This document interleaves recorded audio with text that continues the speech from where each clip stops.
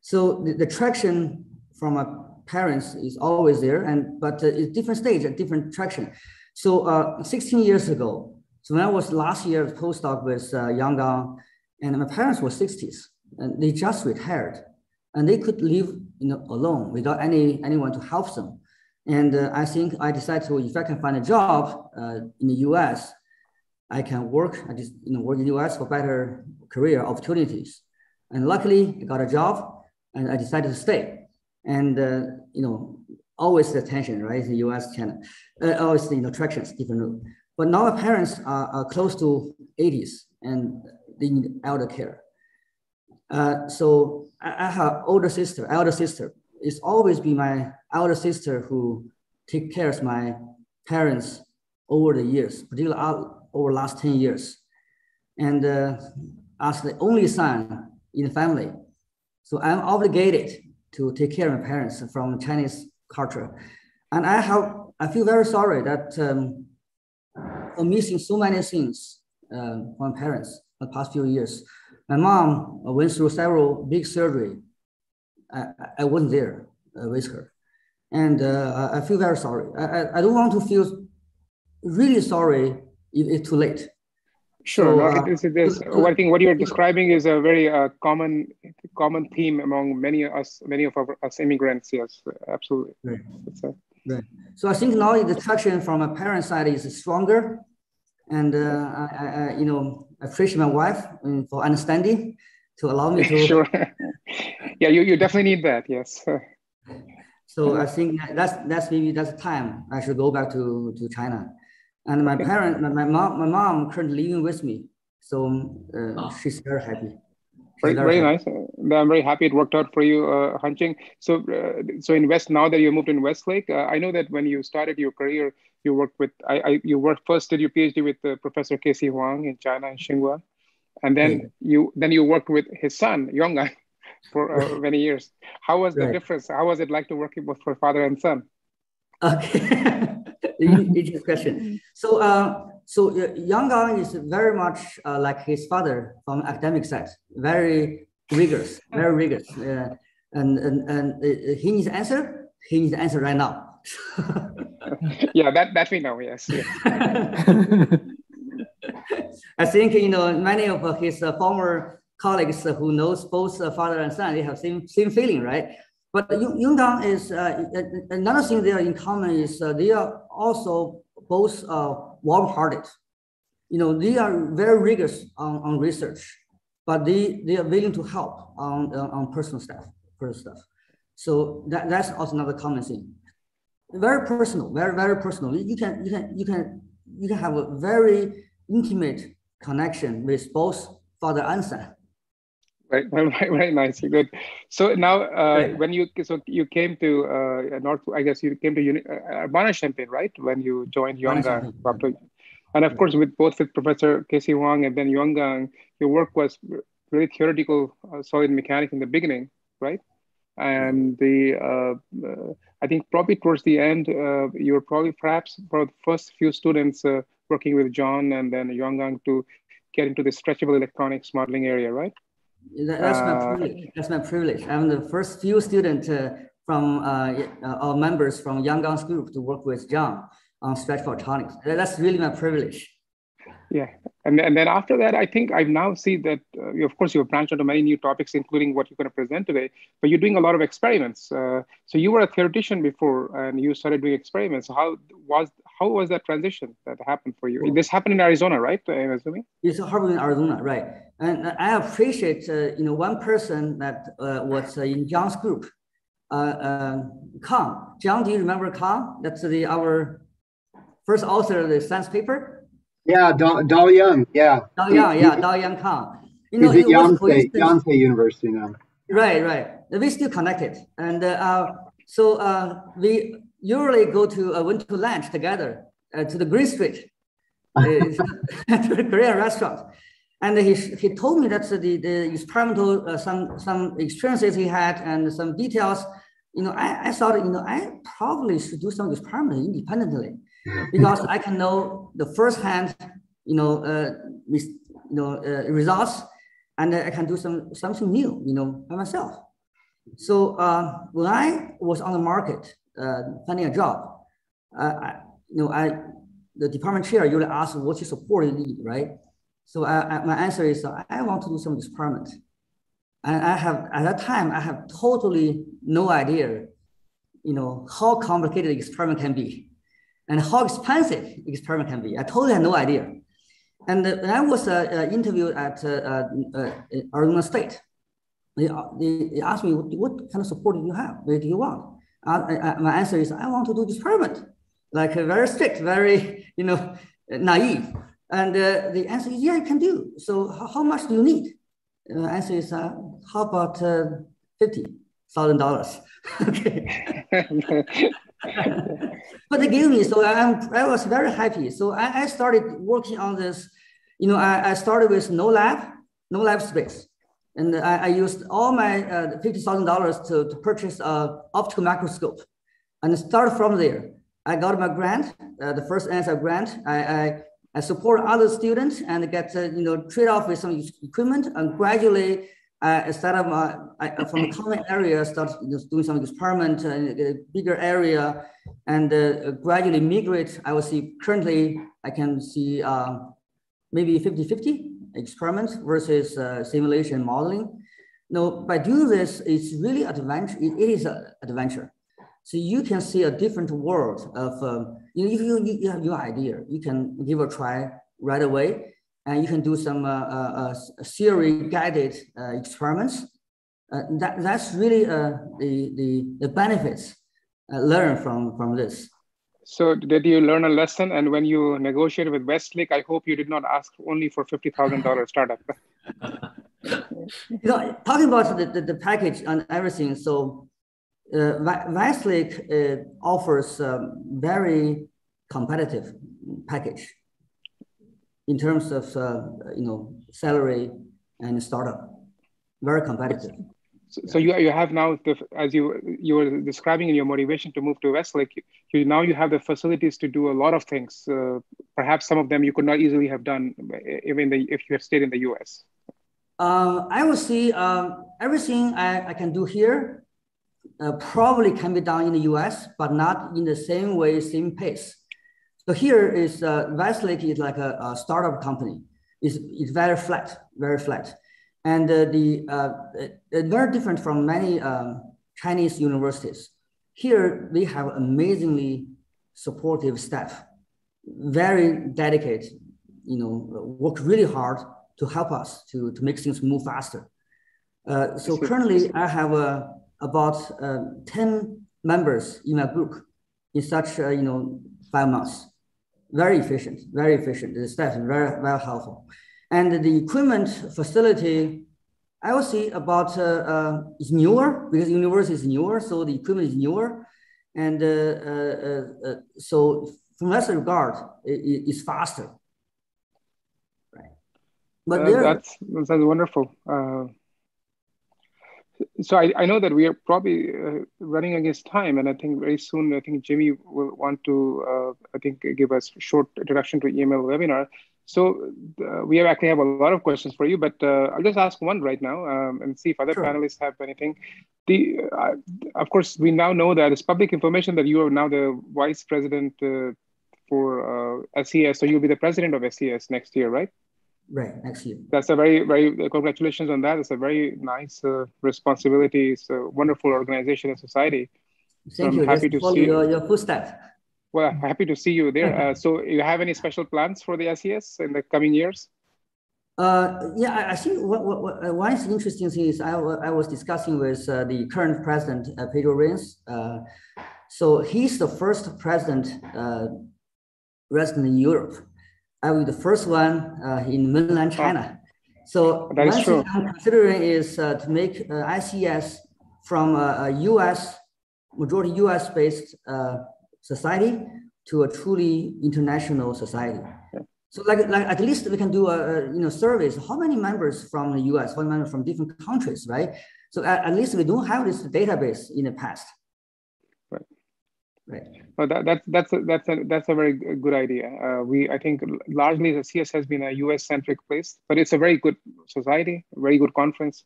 So definitely expansion will be very dynamic society. Very dynamic society. Very good. Yeah. The other panelists, welcome to other panelists. I think I see many people. Any questions for Hanqing? Hi, Sulin. Hi, Zhigang. Hi, Hanqing. I want to make a comment that Hanqing probably one of the senior full professor that relocated to China, right, from mechanics community. Yeah, I'm not so sure about this one. Yeah. I couldn't find another one. And from your description of your experience in Westlake, you are actually, that's very motivative recruiting message from the, from the panel.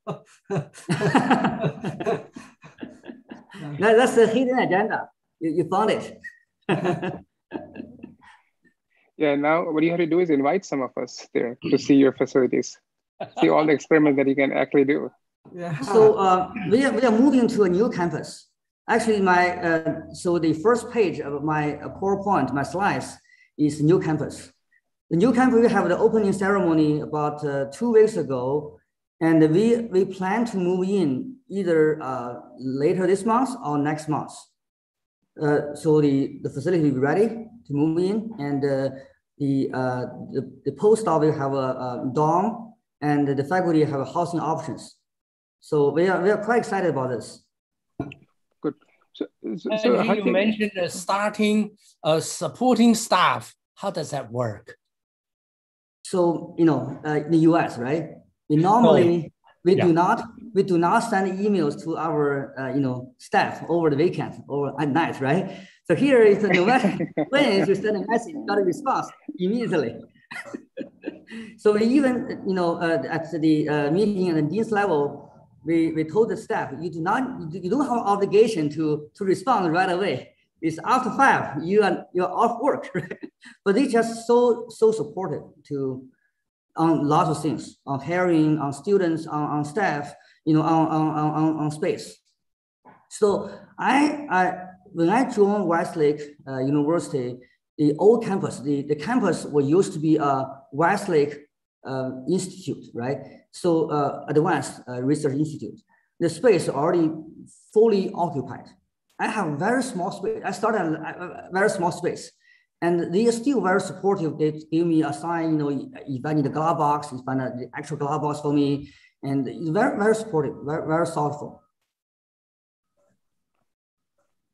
Are they all supported by the university, or you have to put up your own research funding to support them? We have 2 different systems. The dean's office staff they all supported by the Westlake University, but I can also hire my own assistant. I see. I can hire staff, my assistant, to take care of all this miscellaneous stuff like reimbursement, the book ticket, and purchase equipment. I have another assistant to help do some programming, for example, on the embedded programming, which is not really research focused, but really engineering stuff. I can hire another staff for this. But they're all from my startup package. And do you have to, I'm assuming you have to write competitive proposals, or there's enough funding for you from the university that you don't have to worry too much about external funding? That's a question under discussion. So okay, good. So we do need to write proposal, get a competitive grant to show that Westlake is competitive, internally, in China, to get competitive grant.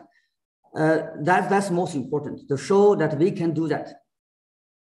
From the financial perspective, probably we do not have this high pressure to get money externally.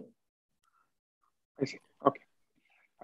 I think. Good morning, Hanqing. This is Haichao Han. Just want to introduce myself. We haven't met before. I work on cardiovascular biomechanics. So your talk very interesting. Looking forward to your talk. Thank you very much. Nice to meet you here. Good to hear your story. Very impressive. Thank you. So Jimmy, do you need to start now, or we have time for another question for Hanqing? Well, if somebody has, or those people who are on the panel have questions, please feel free to ask. Otherwise, I can start the slides. Why don't I start then? So just a question about the Xihu University. So they are simulating this tenure track, or they use the old Chinese way of permanent appointment? I will see that the tenure system is very much like what we have in the US. Okay. Very, very much similar. And also the teaching is very similar. The teaching, the working language at Westlake is English. Oh, really? Even we have a staff meeting, we have a town hall meeting with all the faculties, all staff. The language is English, and our staff all have overseas experiences. Interesting. And many of them can speak fluent English, and teaching, student seminar, defense, comprehensive exam, everything is in English. Very nice. All right, so let me start by presenting just a few slides. This is the EML webinar and webinar series, and EML stands for Extreme Mechanics Letters, which is a journal started by several of us. Actually, I'm going to show that in the next slide. And EML seeks to publish research of immediacy, depth, and originality. So we have three editors-in-chief, John Rogers, Zhigang Su, and myself. All three of us are here today to participate or to listen to Hanqing's talk. We're very, very much looking forward to it. And we have 5 editors. And Hanqing is one of the editors, actually. Katia Bertaldi from Harvard, Teng Li from University of Maryland, Martin City from Max Planck, and Sulin Zhang from Penn State. And we have a publisher from Elsevier, Rebecca Capon. Let me highlight this time. I would like to show some previous EML webinars. Actually, we don't just provide the recordings of the presentations of the webinars, but also we publish webinar overviews. So John Hutchinson was the first one to give an EML webinar. And that overview John wrote was published in EML volume 39 in the year 2020. Xuanhe Zhao, John talked about new development in shell stability. And Xuanhe talked about extreme mechanics of soft materials for merging human-machine intelligence.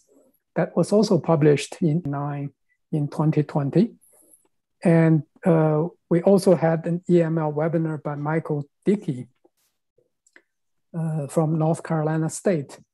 And he talked about liquid metals at the extreme. Fascinating story. And the overview was published in volume 40, 2020. And Michael Sheets gave the first EML webinar for season 2 for this year. And talking about mechanical stresses kill tumor cells. And that was published in EML volume 49 in 2021. So you can see a wide range of different EML webinars. The purpose of publishing these overviews is to give you a chance to go back and read it and to look at the references. And if you want to cite some of these papers that were talked about during the webinar, you can easily find them. Okay, so we started EML webinar series last year. Zhigang, why don't you give us some spiel of this? All right, thank you, Jimmy. So the EML started at the early days of the pandemic. So we try to make this a good experience to build a community of mechanics. Because suddenly we have a platform, international platform automatically. And also every talk is recorded and made freely available.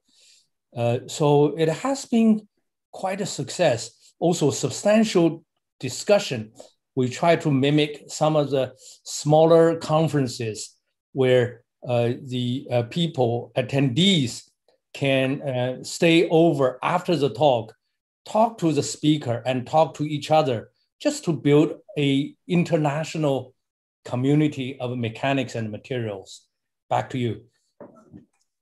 Thank you, Zhigang. So Zhigang started EML webinar series, and he even wrote a little perspective or opinion published in Matter.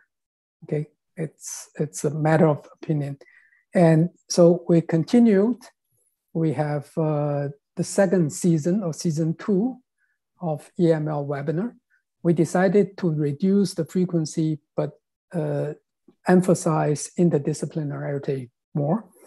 And in addition to some of these regular venues that we publicize EML, we also added, for example, we live stream EML webinars on YouTube, but we also added WeChat live streaming. And that was also very successful. So Michael Sheets' EML webinar attracted more than 12,000 viewers on WeChat live streaming. Okay. These are the season 2 EML webinars that we have organized. Hanqing is the latest one. We'd like to thank Hanqing and thank Pradeep Sharma for being the discussion leader. We also did a social experiment in the following sense. We ask ourselves the question whether a webinar series like this can be self-financed. Would there be enough people interested in this? So this is the experiment that we did. Teng, you want to say a few words about this? So I guess the short answer to Jimmy's question is yes. And we've done this, and it has been quite successful. We really appreciate the support and help of our donors. Their names are listed here. We have achieved our goal for season 2 fundraising.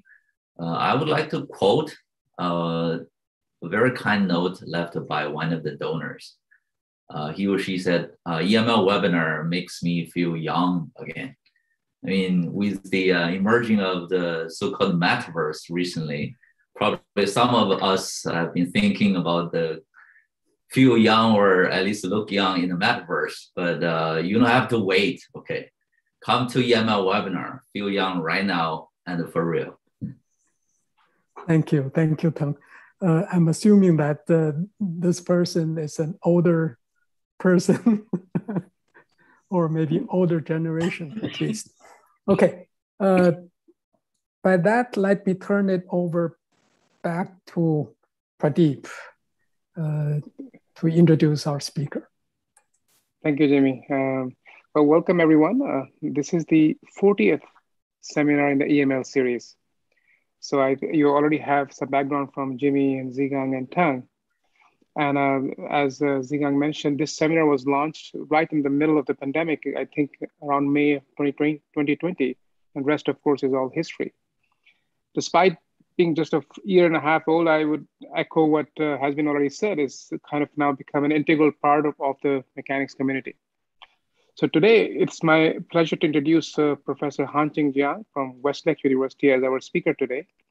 So before he begins his talk, let me say a few words about his background. Hanqing did his PhD from Tsinghua University 2001 from Professor Casey Huang in solid mechanics. And then he went on to University of Illinois, Urbana-Champaign, where he spent quite a bit of time working with Professor Yonggang Huang. And that's where he got introduced to many of his topics that he since worked on for many years, like structural electronics. In fact, he initiated a collaboration with John Rogers right at that time. After his postdoctoral work at Urbana-Champaign, he joined Arizona State University at 2006, and he spent almost all of his career there so far. Just this year, only a few months ago, he joined the Westlake University in China. He has received many accolades. He's a fellow of the ASME. He is a member of the executive committee of the materials division of ASME. He's going to be the president next year of the Society of Engineering Science. And his other honors are the NSF Career Award, ASME Wooster Reed Warner Medal. In fact, this was awarded just this year. So as is customary for EML speakers, we conducted an informal interview of Hanqing over the last 30 minutes. So if you're just joining in, you can find more information about Hanqing's journey until this point in that recorded session. With that, Hanqing, the floor is all yours. Thank you. Thank you very much, Pradeep, for the kind introduction. Let me share my screen. Okay, so it's full screen, right? Okay, it is, thanks again, Pradeep, for the kind introduction. It is truly an honor to speak for the EML webinar. Hopefully I can make people young again. So I will talk about the origami-based metamaterials. I talk about some devices, I talk about mechanics. So they summarize my group's work in this topic for the past few years. So this work is mixed with my work done at Arizona State University and some ongoing work I'm currently working at Westlake University. So origami maybe originally from Asian China, but was refined in Japan. So origami is a Japanese word. Ori means fold and kami means paper. You can characterize origami in many different ways. For example, you can separate them as a static origami or dynamic origami. The static origami means once you fold, they stay there. And dynamic origami means they can constantly change the size and shape.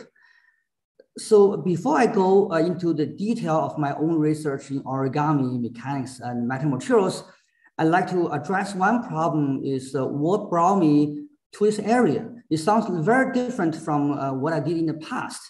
So thanks to the first sabbatical in 2012, so I can rest, refresh, and refocus. In August 2012, I visited Lawrence Livermore National Laboratory. So in addition to regular meetings with colleagues there to discuss topics that I was working on, sorry about this. In addition to topics I was working on, I also had a chance to meet with new friends. And one of them is Dr. Koran Kanjiwat. He was a former professor at Arizona State University, my former colleague. And he is a computer scientist, but his hobby is paper folding. He showed me his amazing collections of origamis, different patterns. So I was amazed, the artisan, appearance of this paper folding. Now, in addition to this, shock of his paper arts, I was one particular pattern made me really interested. So this pattern called mural fold. Mural folding is the planar form of mural fold. This solid line is the mountain crease. The dashed line is valley crease, which means after fold, the dashed line remain at the bottom and the solid line on the top, the mountain crease. And this pattern can be completely collapsed along one direction. So that's amazed me a lot. because this pattern looks very familiar to one of the patterns that I'm familiar, looks very similar to one pattern that I'm familiar with, which is the Baku 2D thin film on soft substrate. So as during a small interview, Pradeep mentioned that I had a privilege to work with Jiang as the first batch of members from Yanggang's group on the stretchable electronics. So let me explain this 2D buckling pattern.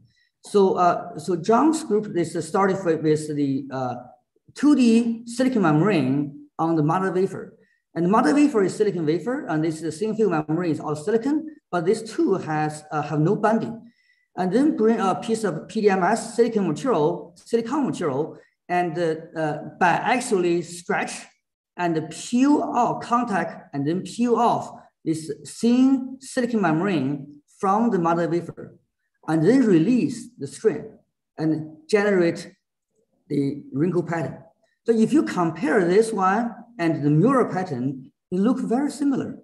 So they have wrinkles, waves along this way, along one direction, and along the perpendicular direction, there's also periodic patterns. Sorry, Hanqing, to interrupt you. We didn't see your cursor. Okay, let me use this. Okay, so they have the periodic pattern this way and perpendicular way. Similarly, for mural pattern, it's perpendicular this way and the perpendicular way. So they look very similar.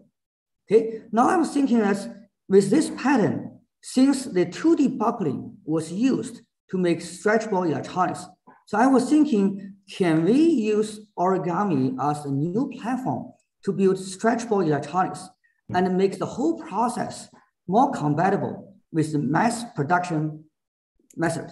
So before I talk about mass production method, let's give a very quick review. I think everyone knows this. So stretchable electronics. So stretchable electronics is just a huge success. It's a combination of the soft material as the handler to stretch, and on top, they have this stretchable interconnects and the rigid elements. On the rigid elements, you can put the functional device on top. So the heterogeneous soft hard materials make huge success on stretchable electronics. So the soft material is an enabler on stretchable electronics to make it stretchable, but it also brings some limitations on from the manufacturing perspective, because there's a limitation of soft material is not fully compatible with the mainstream CMOS process. So for mainstream CMOS process, it's high temperature process, deposition with hard materials.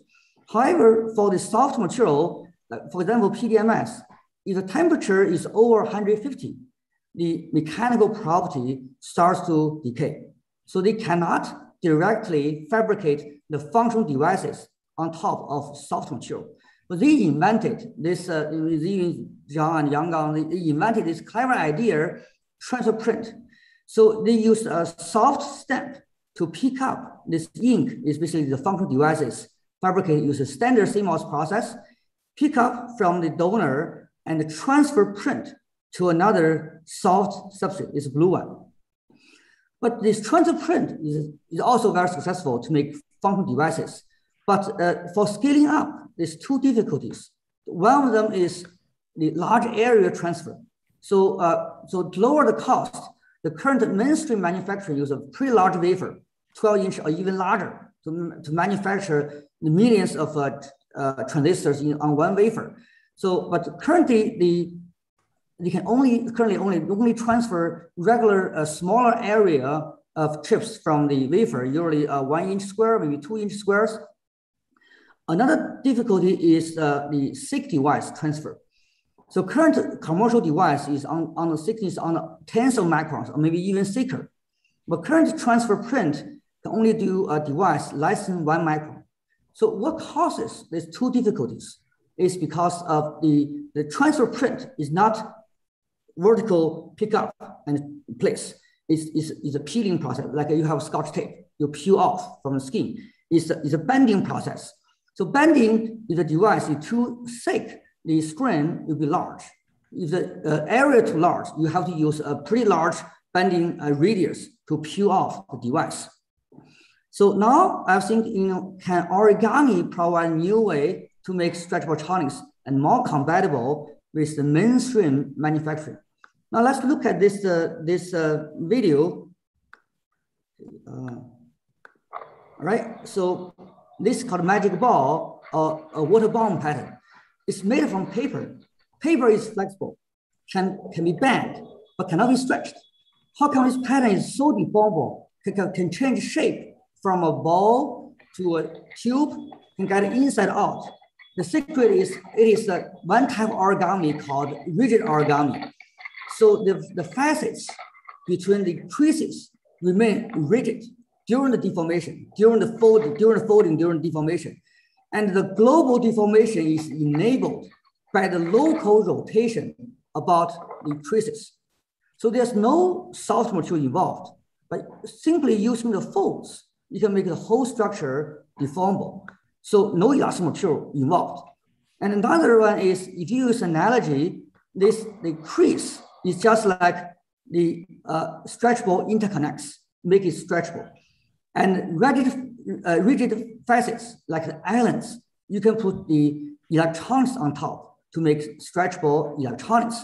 So that's why my initial motivation in 2012, when I first got to this area, is let's use rigid origami to develop stretchable electronics. Okay, and later I moved to carigami as well. But later on, I found mechanics is more interesting here in this topic to study the mechanics property of origami as mechanical metamaterials.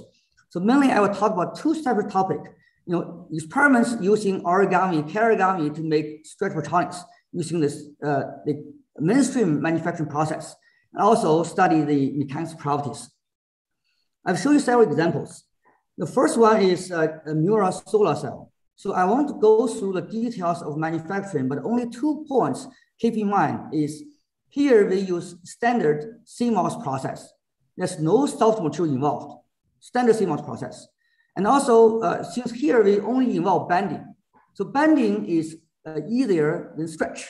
So make it bendable, over cyclic loading, folding, and unfolding, we use the serpentine-shaped interconnects at the crease to make the crease can bear cyclic loading, unloading, folding, and unfolding. So this is the fabricated Mura solar cell, planar state, folded state. The parallelogram is the functional solar cell. In between, we can see this serpentine-shaped, let me see the laser point. The serpentine-shaped interconnects. If we use the fully folded state as a reference, this has over 1,000% foldability. Here shows, because the Mura pattern has only 1 degree of freedom, we can use the para force to completely fold it. And we can achieve fairly stable performance with very high degree of deformability. Another demonstration is lithium-ion battery. So lithium-ion battery has several parts: anode, cathode, separator, electrolyte, liquid electrolyte, and the packaging. And none of them is stretchable. So here show two examples. The electrodes are prepared by slurry process.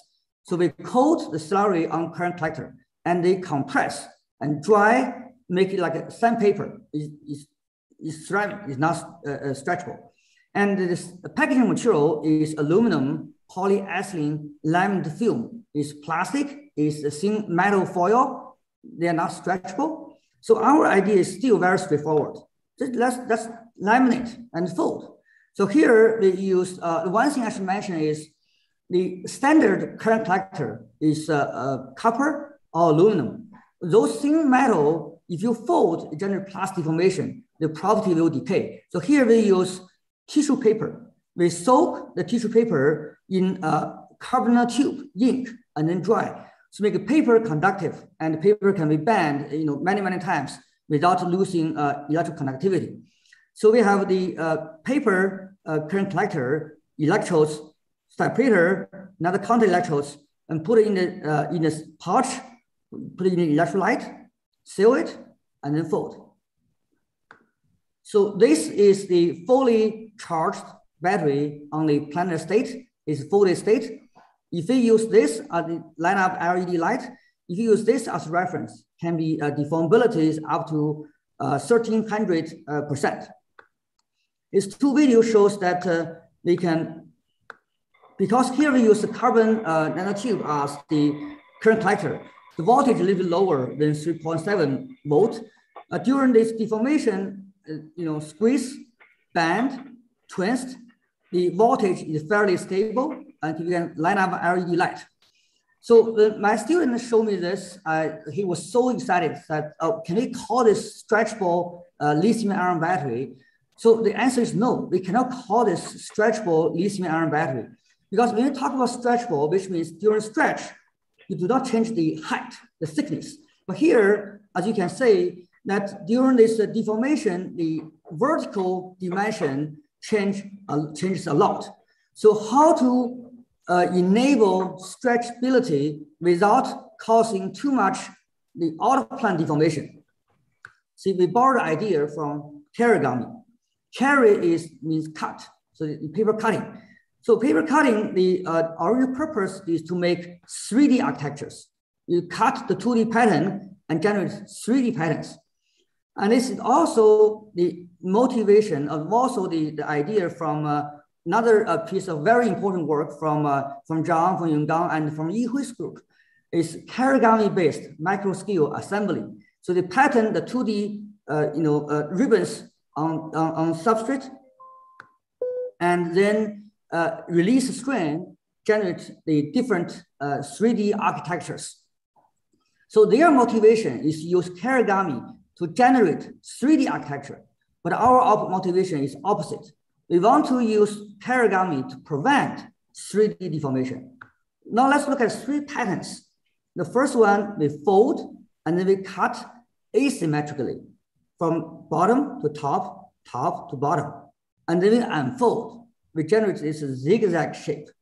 For thin film, if you stretch, then you buckle, generate the out-of-plane deformation, which is unwanted. So this one is not good.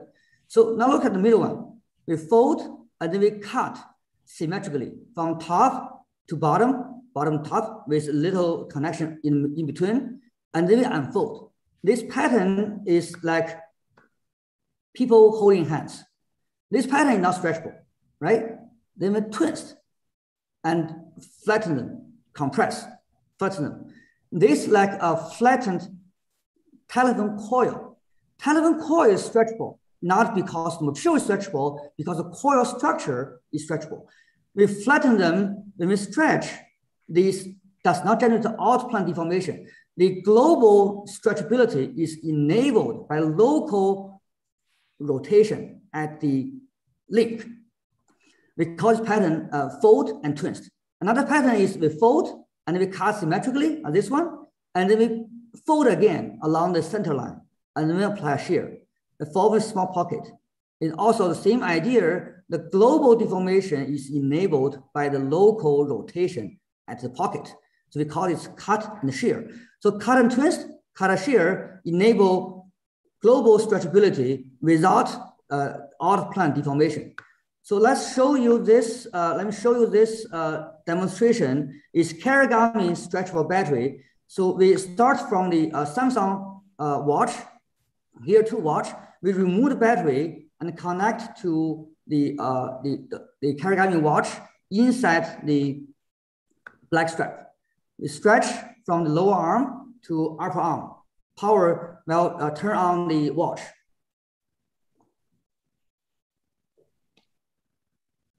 The watch can function as normal, and we can play video. Are really what give you purpose in life. It's what keeps you going every day. As a result of the things I've done here at State University, my dream is no longer just a dream, okay. My reality. So here the pattern we use is called cut and twist.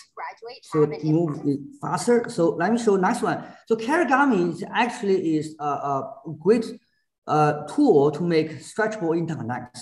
If you consider the regular serpentine shape is origami, similar structure is origami, and spiral pattern the origami. So under the same constraint, for example, same contour length, same cross-section area with basically the same resistance, we found the spiral pattern is more stretchable than serpentine and semi-similar. My former PC student, Zhengming Song, he got the idea of his leading author of the Karigami structural battery, got the idea from there and the idea from spiral pattern. After he graduated, he started his own startup company. And this is one product they made. And this is stretchable charging cord. Okay. And using spiral pattern. The spiral pattern, they make vertically aligned. Spiral pattern makes it really stretchable. And using the mass production manufacturing process. And they incorporate the stretchable battery inside the boots. And the boots has been adopted. The product has been adopted by Anta Sports. Anta Sports is one of the biggest sportswear company in China. And the product will be used in 2022 Beijing Winter Olympic Game. We also did some macro scale origami. So previous is macroscopic, is standing the scale. So we also use the instability to make macro scale origami by patterning the top surface of the elastomer material on elevated walls. So depending on the patterning, we transfer the 2D film, we can make a different type of origami structures. This is the mirror pattern, macro scale mirror pattern. So this is the elevated wall. They have a commensurate structure. So top to top. And after release the pre-strain, the video shows they generate beautifully periodic pattern, replicate the mirror shape. Okay, this is a 2D film. And with different pattern we can make, like this is the water bomb pattern, magic ball. The difference is the elevated wall pattern is different. Here is opposite. And this is the star pattern. Here I want to mention this is, we transfer the entire 2D film, no cutting. So this is the macro scale origami. So different from Zhang Yonggang and Yihui's work on the Karigami 3-dimensional architecture. And they cut the ribbons. That's our Karigami. So what we did is origami entire 2D film. So actually, basically, we started about the same time. So the paper of Zhang's group published in 2015, and then realized, oh, Zhang and Yonggang are working on this. You know, I probably find something different along this topic. So here, switch gear, talking about mechanics, properties of origami as mechanical metamaterials.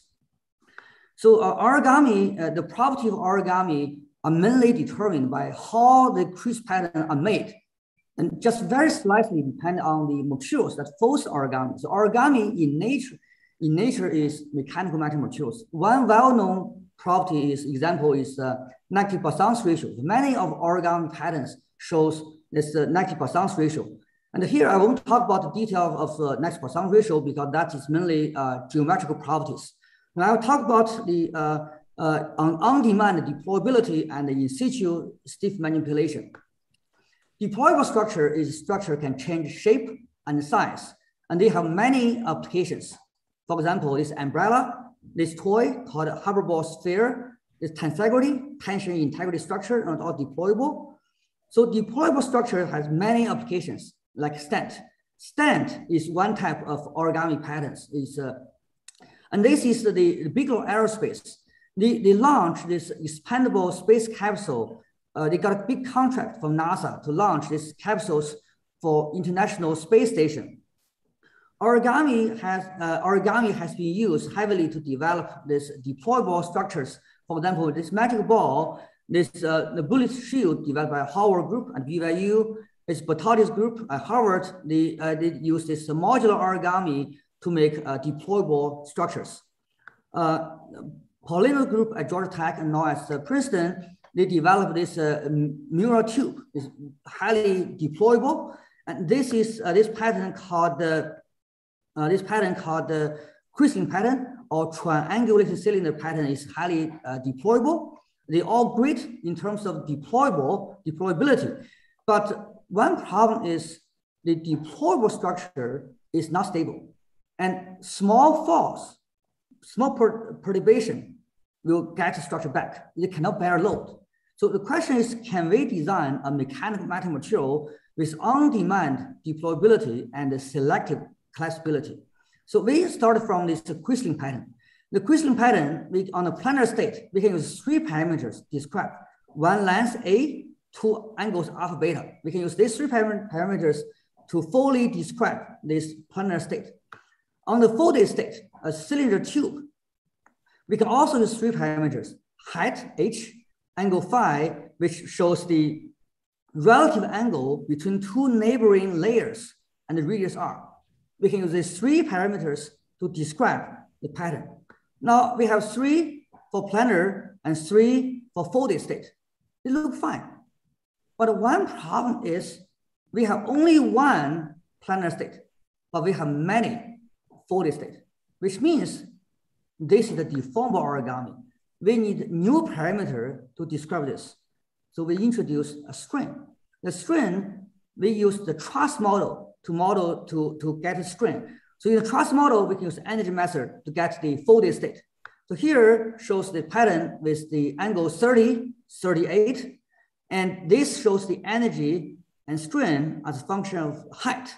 So this is the fully collapsed state, completed collapsed state. This is the completely deployed state. In between, we have many folded state. Here shows some features. One is bistable state. It's equilibrium. The fully collapsed, the fully deployed, they are stable states. And the strain during the folding process is small, less than 1%. So it's unnoticeable for paper. Another one is a single pass. So deploy, collapse, same way back. So does not possess on-demand or selective deployability or collapsibility. So, and also another one is the barrier is 1.5, it's quite small. And this pattern cannot bear load. Small load will collapse this. So, and let's see a different pattern. This pattern, the angle is different, 50, 50. It compares to same height, same layers, 4 layers, only difference is the angle. Now let's see their energy analysis. So different feature. So first one is the deploy process becomes autonomous. It's an energy release process. So from the completely collapse to deploy state is autonomous process. Okay, another feature, the energy barrier. If you go back, the energy barrier is 1,000, which is 600 times higher than the previous pattern. Another one is the strain is very large. The strain is over 10%, and people cannot bear. That's why this pattern was not studied by the artists on the crystalline pattern, because to them, this pattern is not foldable. The paper cannot bear this much strain, cannot be collapsed. But for us, this pattern can bear load. Okay. Another interesting feature is the strain varies. So for AC member, for example, this AC member, for majority part of the deploy process, the strain is positive. Right before reaching the totally deployed state, the strain change sign from positive to negative. Now this is interesting. The BC shows, the AB shows the opposite trend. So we were thinking, can we use this feature to design on-demand deployable and collapsible structures? So if we assign AC has asymmetric tension compression behavior, so we can make this process easier and make the collapse process harder. So we assign asymmetric property for AC member, easy to stretch and hard to compress. Now we show an interesting feature. So for energy, so the deploy is from 4, 3, 5, 1. It's still an autonomous process, energy release process. And going back, the two passes. One is the same way back, 1, 5, 3, 4. Another one is 1, 2, 3, 4. If you compare these two, this pass, the energy barrier is 3 or 4 orders higher than the previous one. And the strain during the deploy process is all taken by the AC member. The other members have no strain. So now we achieve autonomous deploy and selective collapse. Now, if you see the energy profile, is energy as function of phi. Phi is the angle between 2 layers, and the height. We see the deploy process is green, blue. follow the energy favorable path, 4, 3, 5, 1. It's 1 is the equilibrium state, the totally deployed state. And the thin way back is also energy favorable. If you want to have the different paths, you directly compress. The energy jumps from 1 to 2, the energy increases a lot. Okay? Another feature we found that from the easy way back, from 1 to 5, the 1 does not have a highest height. The highest height is at 5. So from easy way back is we change the angle 5. From 1 to 5, we change angle 5, which means we twist to make it going back. So this is the coupled axial deformation and the twist deformation. So this further shows the side wheel shows the path 1 is the hard way back, we directly compress. So energy barrier is high. The path 2 is we twist, we make it taller and then compress. It's the easy way back. So experiments, how to achieve this. So the hard one is AC member. So we use a spring inside a tube structure. When you stretch, the spring will carry the load, easy to stretch. When you compress the tube, we bury the load, too hard to compress. And for the joints, we use the socket ball structure to make it smooth. This is the side wheel shows the totally deployed state. This is complete cleft state. Here, this video shows the feature of deformation.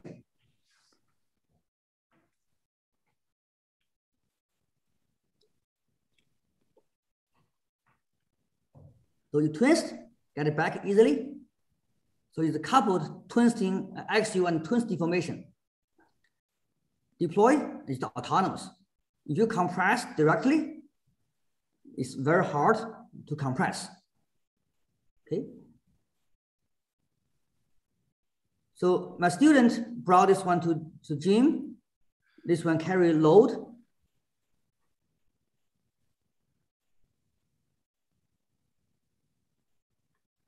He can step on it. And this structure can carry more than 2,500 pounds. And this self-weight is only 40, 50 grams.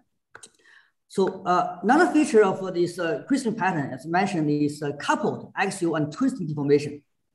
If you consider this the tube as our arm can do twisting, can do bending, can do contraction, can be coupled and can be decoupled. So now I ask question is how to uncouple the axial and twist deformation and add bending mode. So as we mentioned, this coupled axial and twist deformation is energy favorable.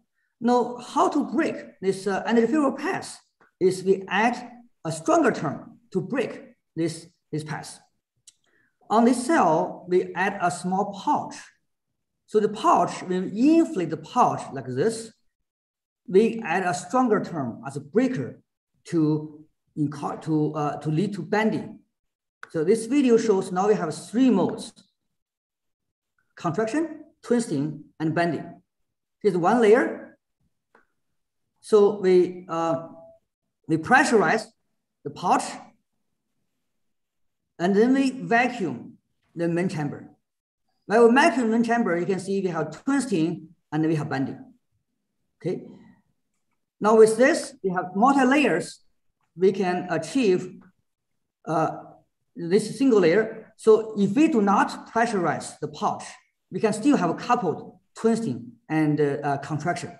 If we pressurize the pouch, like 80 kilopascal, we can have coupled twisting and bending. Then you have multi-layers, we can have pure contraction. So here we have 2 layers. So the 2 layers, it has different chiral structure. One rotates clockwise, another one rotates counterclockwise. So in between, they cancel out the twisting. Here we still have a little bit of twisting because the manufacturing error. So here we do not pressurize the pouch, just vacuum the main chamber. Now we also achieve pure bending. Pure bending is we pressurize the pouch.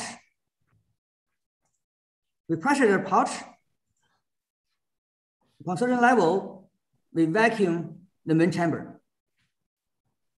Vacuum main chamber, the twisting is very small. It's like a 7 degree. It's because of manufacturing error. We're still fine-tuning the experiment. So with this, we can have this deformation map. So contraction, twisting, bending, deformation. So there are some other works. For example, Rick Zhao and August Paulino's work. They have this coupled bending and twisting mode. They also have the three-way coupled. But here, what we can achieve is we can achieve decoupled, pure contraction, pure bending, pure twisting, and coupled 2 ways or 3 ways. And this is ongoing work. I'm still working at Westlake. Now, last topic is in situ stiffening manipulation using curve origami. Why we need to tune the stiffness? Short answer is we tune motion, save energy, and deliver high power. For example, the firm suspension used for sports car for better performance. Passenger car, we have soft suspension. Stiff shoes for sprint, soft shoes for marathon. And this click beetle has a particular mechanism to release the energy suddenly using the negative stiffness for jumping. Origami has been used to make tunable stiffness. This is Itai Cohen's work, and they started from the mural pattern. They make defects like dislocations. Depending on the number of defects and the spacing defects, they can tune the stiffness. And this is, again, Paulino's work. Depending on the percentage of extension, the stiffness can be tuned. And this our work, by changing the folding pattern, we can change stiffness. So this work are all great, but one problem is they can limit the range of tunability. They can only tune is always in positive stiffness range, cannot tune from negative to 0 to positive. Also, once you have pattern, it's hard to do in situ switching.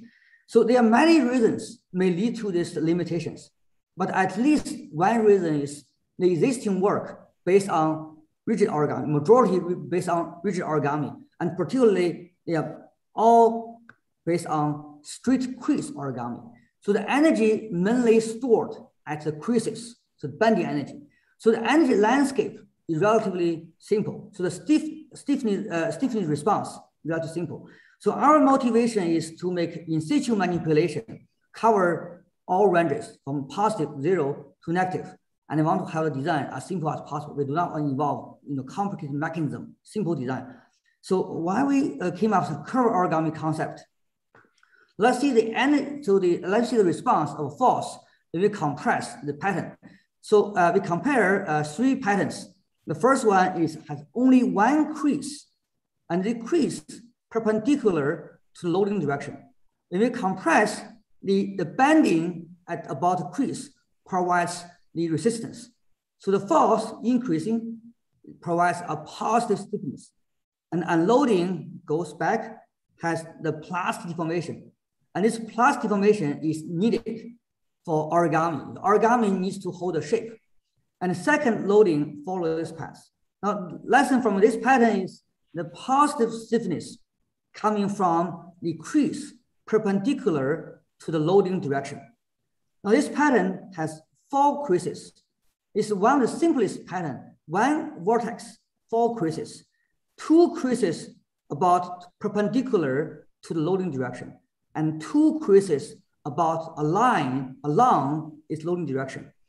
Upon compression, the force increasing provides a positive stiffness. And right over here, the force drops, provides a negative stiffness because the snap through about these vertical creases. Okay, and then the loading and unloading follow this. So here, this pattern does provide positive and negative stiffness. However, the second loading follows this path, and the negative stiffness does not reappear because this already exceeds the critical point for snap through. So let's do the bending mode. Bending is simple, right? Bending is elastic, no hysteresis, no plastic formation, and provides a positive stiffness. Now, if you compare these two, if we replace this crease with a continuous smooth panel for bending, because both of them provides this crease and this panel provides positive stiffness, and replace this kinked straight crease to a curved crease, and this provides a negative stiffness. Okay, and another one is between 2 points, we can have multiple curvatures. And depending on which curvature, which crease is activated, for one provides a certain range, provides a negative stiffness. 2 provides a 0 stiffness. 3 provides positive stiffness. Okay, and from this false response, we can find that the bending force provides a positive stiffness. The bending about the bending is from this panel. Bending provides the positive stiffness, and the folding about crease provides negative stiffness, as we expected.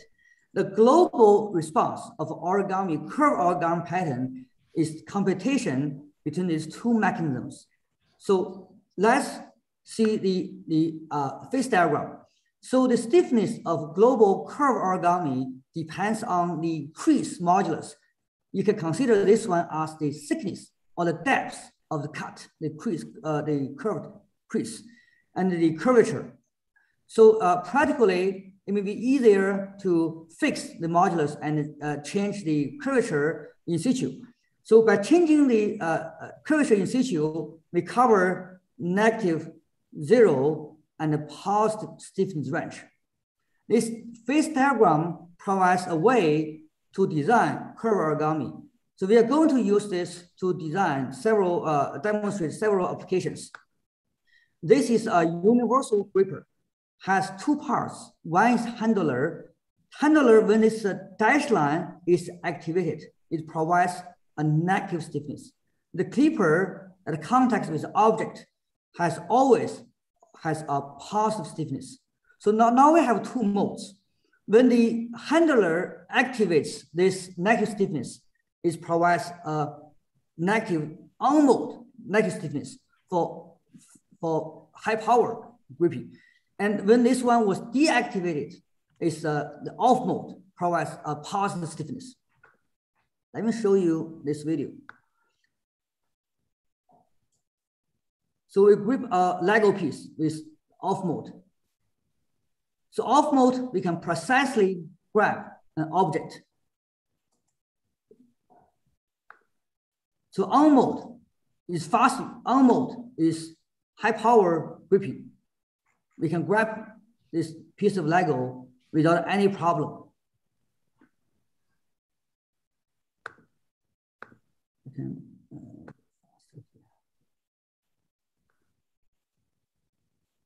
Let's green a piece of rice, a green rice. Off mode, we can get it very small object. So the off mode provides a precise motion. Okay.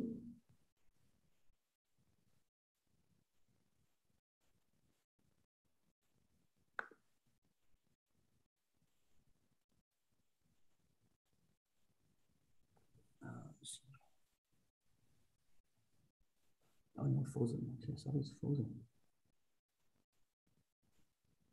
It's frozen.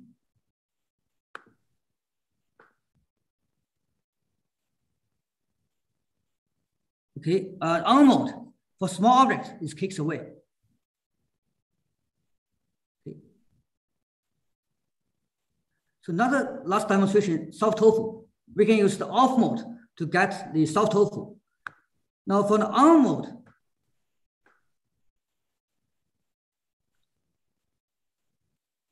is this. Okay. Another demonstration is the tunable force transmission. We have this origami box. We have on the box, we have the 2 creases. One crease provides 0 stiffness. Another crease provides positive stiffness. For 0 stiffness, we can use this for vibration isolation. For the mode A is 0 stiffness. Mode B has positive stiffness. So we have this shaker applies vibration. This mode A, you can see the object is still, almost still. And mode B, the force is transmitted. Last but not least demonstration is curved Miura for multi-stage stiffening manipulation. We change this straight crease Miura to curved Miura. And on 2 leftmost and rightmost, we have 3 options of crease. Depending on which one is activated, this is negative, 0, and positive. Their buckling transmission behavior is different. So So if you have this 3 by 3, totally we have 9 options. There are 9 options. Depending on which one is activated, we have different motion of the false response. If 1, 1 is activated, shows up, down, 1, 2, up, down, up, down. Depending on which one is activated, we have different response. So we use this one to build a swimming robot. So it's pneumatic driven. We pressurize the balloon. Depending on which one is activated. 1, 1 is a linear motion to the right. 1, 2 is turning. 1, 3 is more slower turning, small angle turning. So depending on which one is activated, single input, we can achieve many complicated outputs. Okay, and so the existing work for the curve origami, we tune the stiffness by changing curvature. So in reality, in real application, it's still not easy to tune the curvature in situ. And we found that for fixed curvature, one curvature, we change the angle. We can also tune the stiffness from negative to positive and to 0. So experimentally, we used plastic. This is plastic. We cut out a crack to mimic this curved origami. And by fixing an initial angle, we designate an initial angle, and we compress. We found that this experiment, we found we have a negative stiffness. We have 0 stiffness. The explanation is interesting. We can go back to this panel. So we got the curved origami concept from the 4-panel 1 vertex model. But when we do a theoretical analysis, we go back to this model to model this bending energy as the bending energy of the dihedral angle. So here, this is the theoretical model shows that the same trend as experiment. Now this comparison give us a powerful way to switch between straight crease origami and curved crease origami. So you want to have more elegant design, simple mechanism, easy to manipulate, we can use curve origami. To do analytical analysis, we can go back to straight crease origami. So how to in situ tune? We use cable-driven mechanism. So this is plastic, this is transparent, this is a curve origami. We can use a cable to control the angle, and the angle is controlled by a motor. And we can use a sensor to measure the displacement. This is the holder. We apply compression force. So this shows, this video shows that we compress, depending on which angle is activated, we can get different stiffening response. So a last part is a quick perspective. And there are some recent efforts to apply origami platform structures for various applications. For example, and this is the first one is the mural pattern-based PCB board, photo PCB board. And this is a micro needle array on top of a mural pattern. This is origami tensillation, make this display can be a dome shape, can be a saddle shape. In a recent review paper, we wrote, and we think if we characterize this origami pattern based on the rigid versus deformable, like a rigid origami, deformable origami, rigid kerigami, deformable kerigami, or the mixture hybrid, maybe provide a powerful way to study their mechanical properties and applications. So conclusion is without origami-based deformable electronics may open ways for low-cost manufacturing, and origami mixed with kerigami deformable structure may provide many interesting applications. I thank lots of the support. So my initial efforts for origami electronics were supported by School of Engineering, Arizona State University, and the mechanics work was supported by NSF, Dr. Quidwick's program. Before I left the US in May, and the current work, ongoing work is supported by Westlake University. And also, I appreciate my amazing team. Can you recognize this? I try to make it like origami. And there's a different stage, the photos of my group. And thank you very much.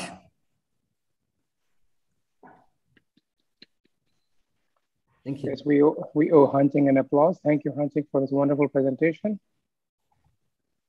That's the only thing. That's the only problem with webinars. We can't really applaud really well. A fantastic talk, Hanqing. Thank you. So with that, with this fascinating talk, I'd like to invite questions from the audience. Tang, I guess we look at the participant list and see the raised hands, right? Yes. Yeah. Oh, G, go ahead, please. I think I see your raised hand.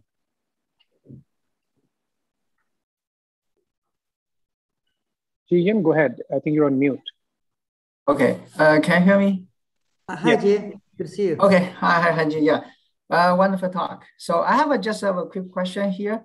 So I'm very interested in the last talk about the curved origami, right? You can use one single input to control the swimming robot like that, right?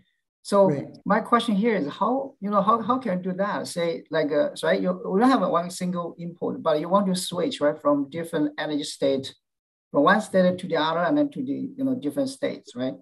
So how can you control to get that, energy barrier like that? So at that time, we do not have a cable-driven mechanism. Yeah. We just, make fixed 1-1 mode and then pressure with the mode linear motion to the right. And then we change to 1-2, right? 1-2 mode is a turning mode. But with the current cable-driven mechanism, we can have a cable connect to the curved neural pattern. We can tune in situ. Depending on which pattern we activate, which angle we activate, we can change the motion. Yeah, I was thinking, right? So if that's really a way, right? We can just in situ to tune, get different shapes. Right. That would be great. So the in situ, the cable-driven one can make it happen. Okay. So one device, sometimes you feel negative and positive stiffness. Sometimes you feel zero stiffness. Okay. Well, can I ask one more question? Sure. Yeah, for the curved origami, right? So you showed the gripper, right? You have a tunable monostable to bistable. So the monostable one ratio is you can gradually, to close that and then to like, the small object. So for that one, right? So when release, right, gonna go back, right? Right. And then for the bistable one, that one gonna be stable, say, okay, when you grab, right? You just grabbing that without when you remove the force, it's gonna be still there? No. No? You have to hold the force. You have to hold the force. I mean for the bistable one. Even for there's no bistable one. It's for negative stiffness. It's only not bistable. Oh, okay. It's not bistable. Yeah, because I was thinking, right, for the bistable, this kind of grippers or actuators, right? So when you remove your actuation inputs, so you're gonna stay in the stable state, right? Say, for example, the closed state, they're gonna be a stable state, and then you don't need any energy to supply, right? Well, bistable is true, but here it's not bistable. It's only a negative stiffness. Oh, okay. Thank you. Thank you again. Thank you. Thank you, G. Any other questions? John, go ahead, please. Yeah, thanks, Pradeep. Hey, good to see you, Hanqing. Congratulations on this wonderful work. I really enjoyed your presentation. Also, congrats on your new position at Westlake. So I have two questions. Both of them are kind of simple. One's more technical and one's kind of more general. So the technical one is, I was really fascinated, especially by your curved origami system, with the elastic layers and the bending and so on. And I wonder, as a way to further open up the parameter space for design, whether you've thought about sort of modulating the thickness or spatially varying the modulus, the sort of isotropic properties. You could create anisotropic modulus, all sorts of different things you could do with the materials and sort of thickness level to further, add to the number of variables that you can consider in designs. Yeah, very good questions. We are working on this different thickness, gradient thickness of the film to change mixed straight crease origami and curve origami. I think we can make it more complicated with different response. That's definitely a very interesting topic. Yeah, and I suppose you can change the modulus as well, along with the thickness as another knob to turn. Right. Yeah, so that seems very, very exciting. It'll open up all kinds of possibilities. Look forward to your work along those lines.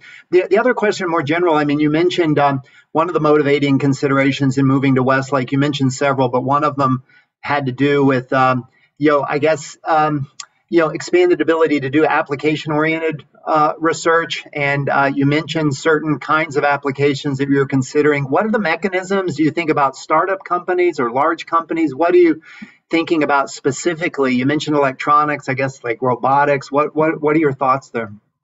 So this topic is all interesting, right? So Westlake, the money of Westlake majority from the donors. And the many donors, the one donors, they have a big company for racing pigs. So it's Muyuan, the racing pigs. And there's small companies, for robotic companies, they have constantly visiting Westlake because we are very small university. They constantly make visits and they can chat with the faculties and bring up, we have this need. Do you have a solution to make it happen? That we can work for, you can from the fundamental science perspective, they can bring in engineers to work with you and solve this real problem. It's no barrier. There is no barrier. So that didn't happen to me when I was at Arizona State. That work with industry such, smoothly, no boundary. And in the US, I think the difference is in the US, the big companies, they have very strong R&D capability. They hold everything internally. They have a very complex legal process. But in China, the companies, they do not have this capability. They heavily rely on universities to provide solutions. And different from the other established universities, Westlake is small and is based on donors. So we are very welcome to work with the industries on the real problems. Thank you, Hanqing. Thank you, John. Liqing, could you please go ahead? Me? Yes, please. Go ahead. Yeah, thank you, Chair. Thank you, Professor Jiang, for giving us such a very amazing talk. They are very interesting. Before I didn't know this kind of origami can make this such beautiful and useful application to our life. It's very great. So from your this kind of playing I found. So do you think this kind of design also relate to the material you choose here, or only relate to the structure? It depends on materials, but heavily depends on the structure you fold. So we initially in the US for the curve origami, for example, we use paper. And we want to have the force response, experiment. If on the force is too small, only 1 Newton, 2 Newton, you have a thicker paper or plastic or metal, right? The response is different. So let's talk about curve origami specifically. So we change the angle. We change the angle to tune the stiffness. If you use the metal foil, the angle cannot be recovered because the metal has too much plasticity. That's why we use plastic. The thick plastic, the stiffness is harder, but it cannot either have hysteresis, taking time going back. So number one important is how you fold the pattern. But number two, the material is also important. Like John's question is, if you have the gradient thickness, thicker, panel, thinner hinge, the response will be different from a uniform panel. So the variation, the origami, introduced a different dimension. Materials, right? Usually talk about materials. Now introduce new dimension is geometry. Great. Merci beaucoup. Thank you. Thank you. Thank you very much. Zhigang, please go ahead. Me? Okay. So wonderful talk, Hanqing.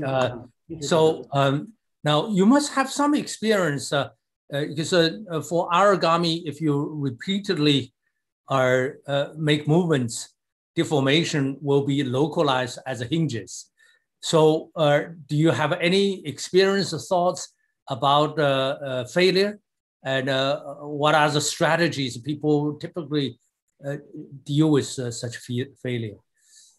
So very good question. So I don't think origami has been heavily used for real underloading engineering applications. Like I can only give you one example for this, stretchable interconnects using origami structure. So use copper, not very well. The copper, generally, decay, because the crack or the fatigue. And the good one is if you use the hyper elastic metal that like shame memory alloy, that behave much better. We can fold, like the product my students company is making. We can stretch, tens of thousands times without any, permanent deformation. It still depends on materials. So one of a design pursued by a colleague, a robotics colleague here, Rob Wood. He used a fiber thin tape material with a fiber in one direction, using that as a hinge. That of course lasts forever. Right, depending on the materials of hinge, depending on materials of the fiber. Yeah. Right. Yeah, thank you. So it's not purely depends on geometry. It also depends on material. Right. At the crease, at the crease. Yeah. Thank you, Zhigang. Yui, go ahead. Yes. Hi, Hanqing. Hi. Very inspiring talk. Very interesting topic and beautiful mechanics. I really enjoyed it. I'm also very interested in your work on the curvy origami. So as compared to the case of straight creases in conventional origami design, it seems that the stress concentration, around the creases is more evident in the case of curvy creases.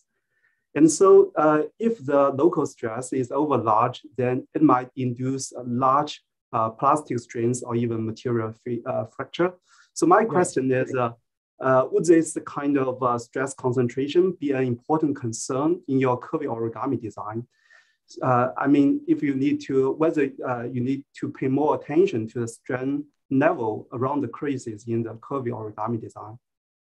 Very good question. It's true. So we spent some time after I came back to Westlake to figure out the proper structure for the cable-driven one. So the paper one, you fold a few times. The curved one, the stress concentration causes the permanent deformation, and the metal one doesn't work. So we end up using a particular plastic. For the plastic, we at least we load 1,000 times. It's still okay. Great. So we also need to cut. That's the power of cutting, right? The origami concept. So the plastic curve origami, we cut 2 cracks to release the energy. Otherwise, even with plastic, it still causes the permanent deformation. Great. So the idea you, John, and Yonggang use this 3D architecture is cutting is smart. The 2D dimensional transfer as our macro scale origami, we faced one problem that we cannot reach very complex patterns because stress concentration. Without cutting, we cannot avoid this. Thank you. A follow-up question. Is it possible to develop a simple mechanics model to predict the maximum stress for the curvy origami? For example, when you generate an arc-shaped crease, is it possible to use a simple mechanics model to derive some analytical solution to the stress level around the crease? Would that be possible? I think it's possible, but our main efforts right now is to still have the simplified version to get the stress response, not the stiffness response, not the fracture. I think that's this very good direction to derive an analytical solution to predict. Thank you. Great. Great work. Thank you, Yui. So next, I have Robin. Robin, go ahead, please. Thank you, Pradeep. Thank you, Hanqing. A very nice talk. Robin Bai from Northeastern University. So I'd like to hear some wise comment from you on the scale up, especially in terms of application. So what I've observed is in most of these applications, the unit cell are really quite, what I mean is in terms of when you scale up, in terms of the geometric compatibility, the unit cell are more or less quite simple and facile. So my question is now, in terms of a random 3D shape, say how to find simple solutions to deal with this challenge in terms of fundamental ways. And also a further question is that useful to scale up actually in terms of real applications? So these are my questions. Thank you. Those are great questions. To scale up, it really depends on application.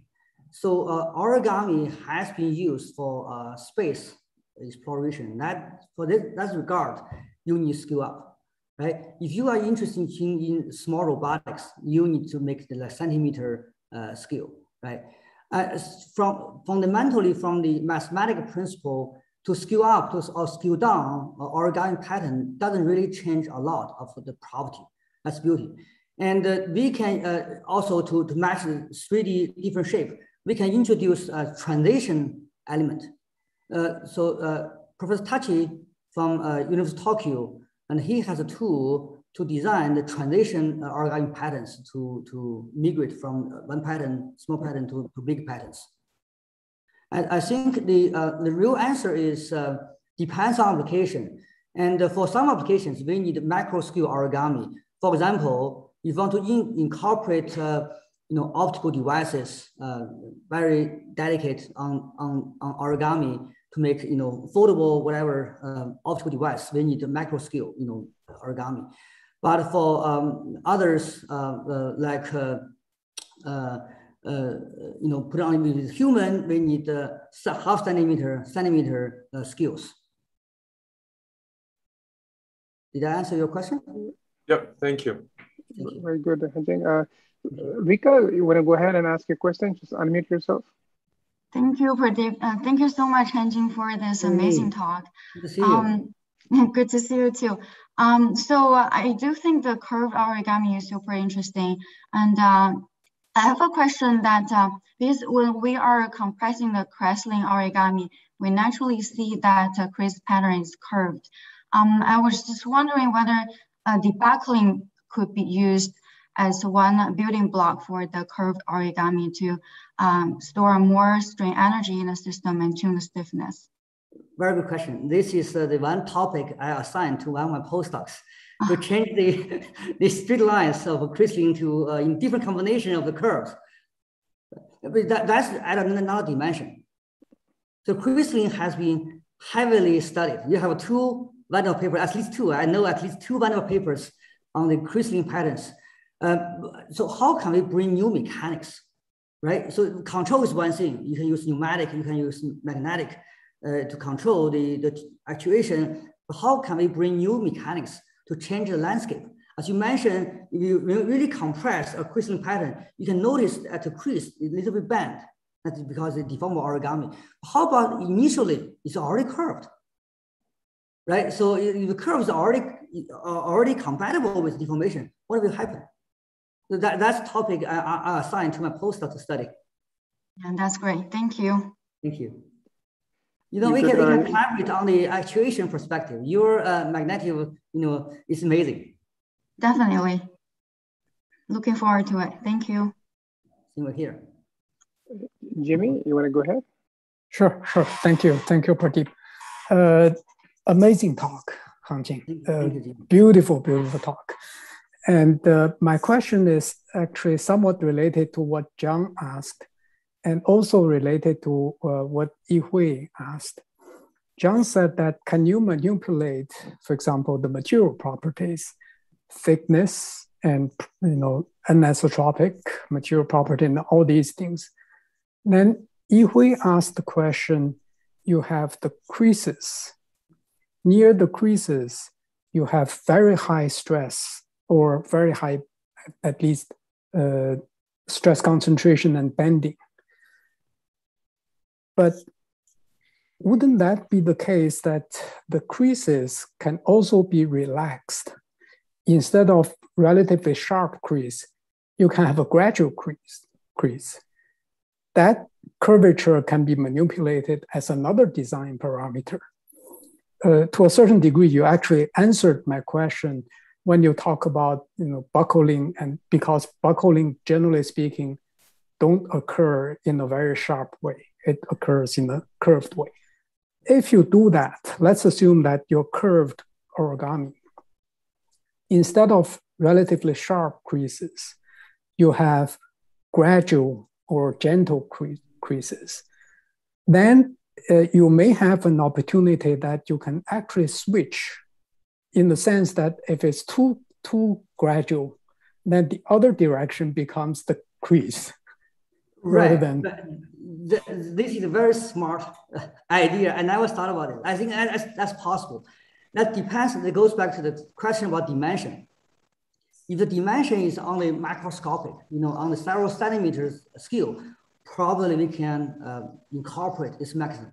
It's very small.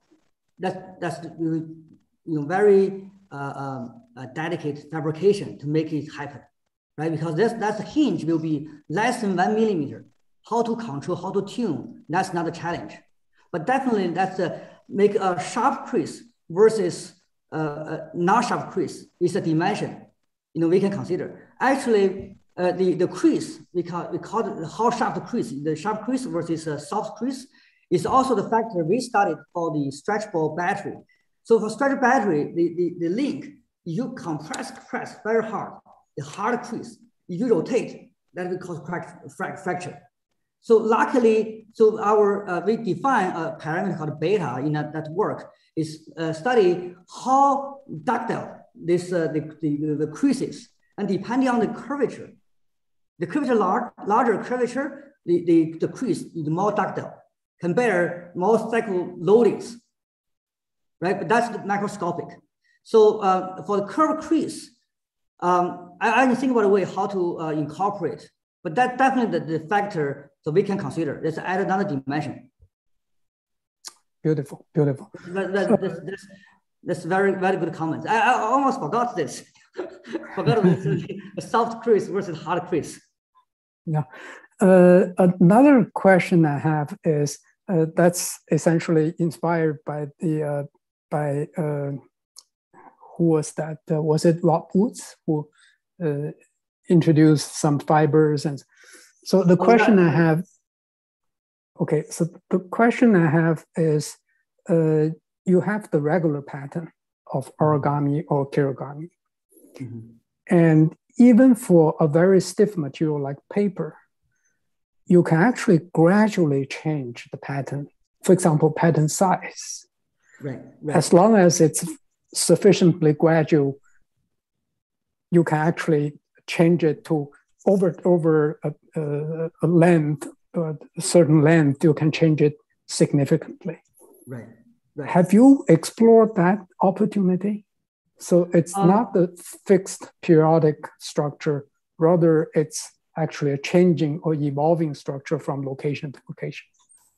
I know this mathematically doable. Professor Tachi from University of Tokyo, and he has a platform to change the size of the facets from small to big, gradually. Mm-hmm. And as long as it's mathematically foldable, so that can be done. But I didn't study the mechanical property yet. Okay. Could be another interesting topic. Yeah, could be. So that depends how we want to use this. So one pattern, for example, the magic ball, if you design a magic ball different pattern, we can change the magic ball to grab a different object. So magic ball pattern can be used as a gripper to grab objects. You have very small objects. If you have a small feature, you can get it. Otherwise, you fell out, right? And the magic ball pattern will also be used as a wheels for vehicle. You can change the size. You have a curve. Your curve. You get over the curve. You can make the bigger tire to roll over the curve.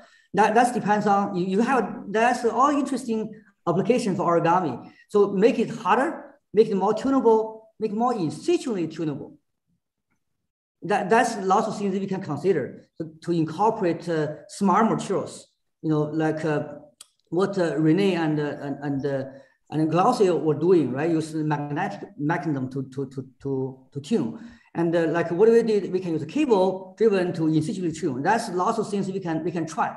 It's really an interface between arts, math, and mechanics, and mechanical engineering.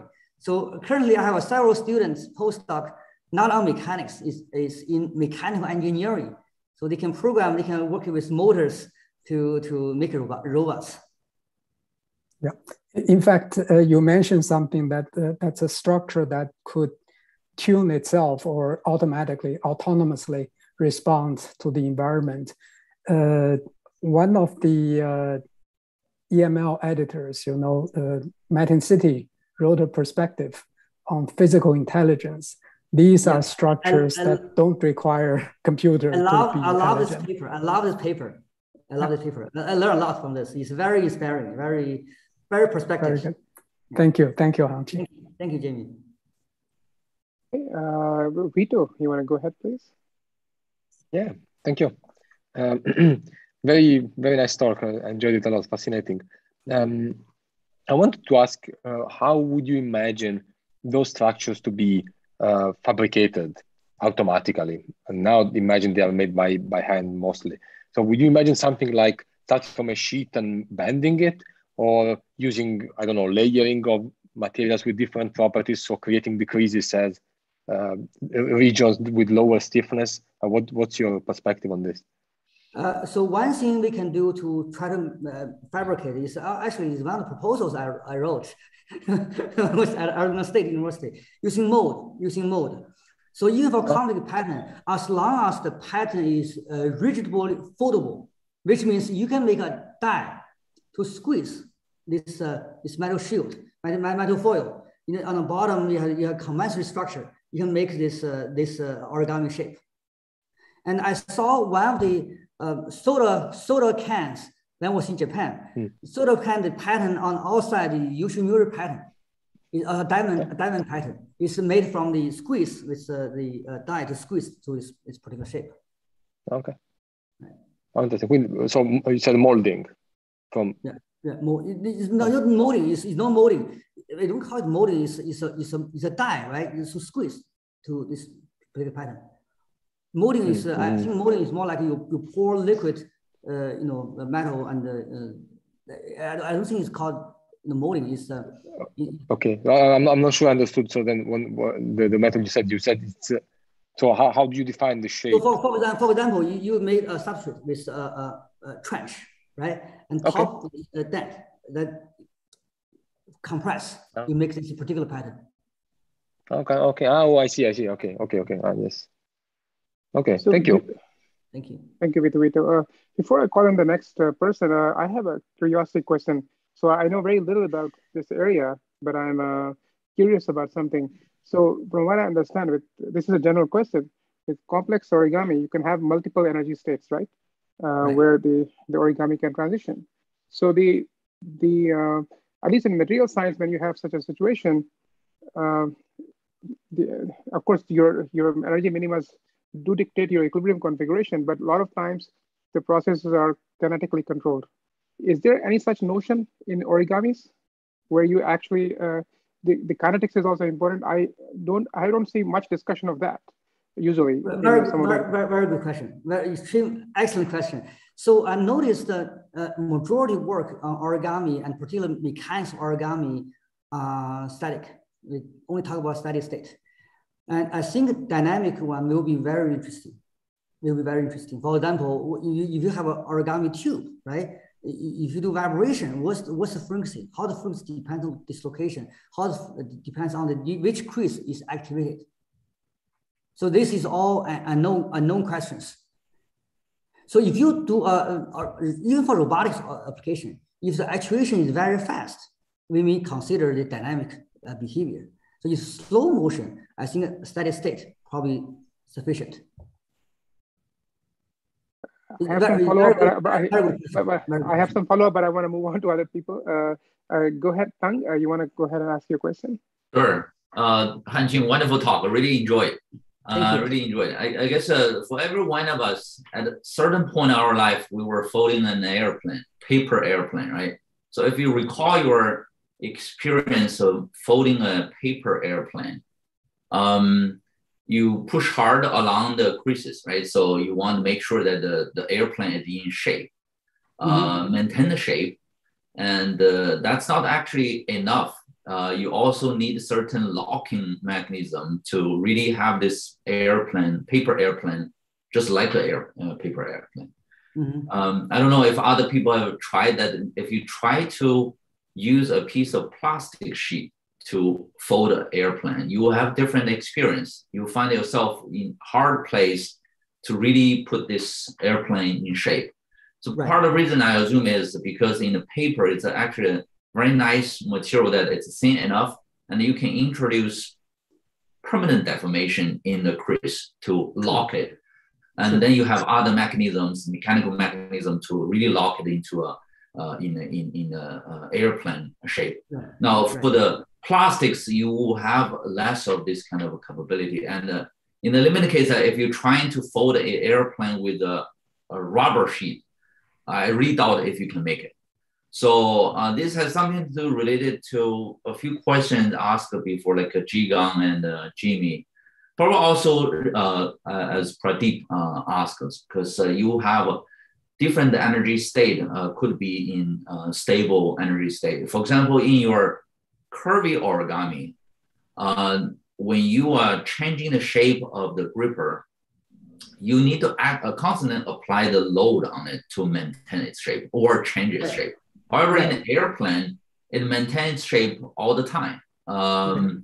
So it seems that I'm less familiar with this area, but it seems that this what happened at the crease in terms of elastic deformation, plastic deformation, also the damage or failure of those creases. Because for example, the paper airplane, we fold the airplane, then that's it. You don't really fold them multiple times. But imagine if you have an origami device, you want to do it multiple times, then what happened at the crease, I guess it matters a lot in terms of this fatigue, reliability, and also the mechanism you lock it in position in certain shapes. Can you comment on that? Yeah, what you said in the comment is a very important question. It goes back to Zhigang's one about the fatigue, the crease. So it is very important. So to fold the cave the shape, lock the shape, the plastic is not a good option. You have a hard time to fold. And the metal may be better. We need plastic deformation. Right? We need plastic deformation. The paper can be easily make plastic deformation, right? So in the theoretical study, we assume the pattern fixed at a certain location, doesn't go back, right? But practically, we need to pick a proper material to cave the shape and can bury cyclic load. Like I mentioned, the curved origami. So after I landed at Westlake, I tried to do this in cable-driven mechanism, and we tried lots of different materials.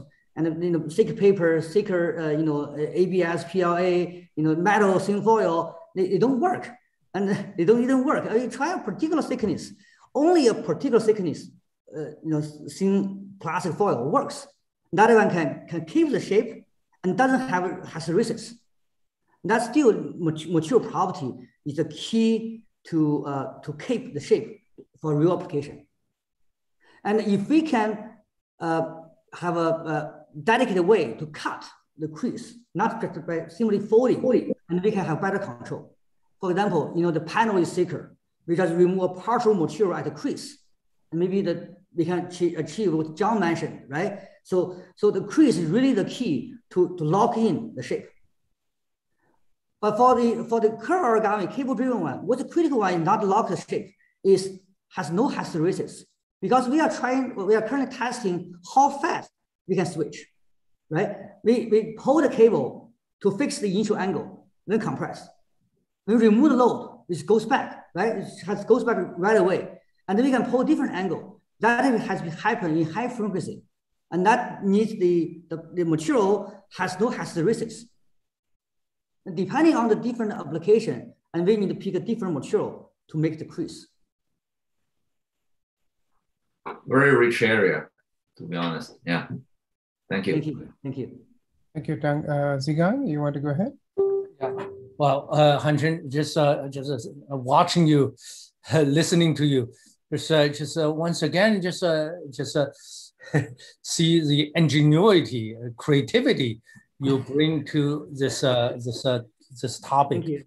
Want to, it's not a really a specific technical question, just want to see your take on this kind of thing. For example, you mentioned umbrella, right? This umbrella serves particular function, very creative design, apparently solve nearly all the problem, the fatigue problem, whatever. It works very well. You also mentioned something like parachutes. It's a totally different functionality.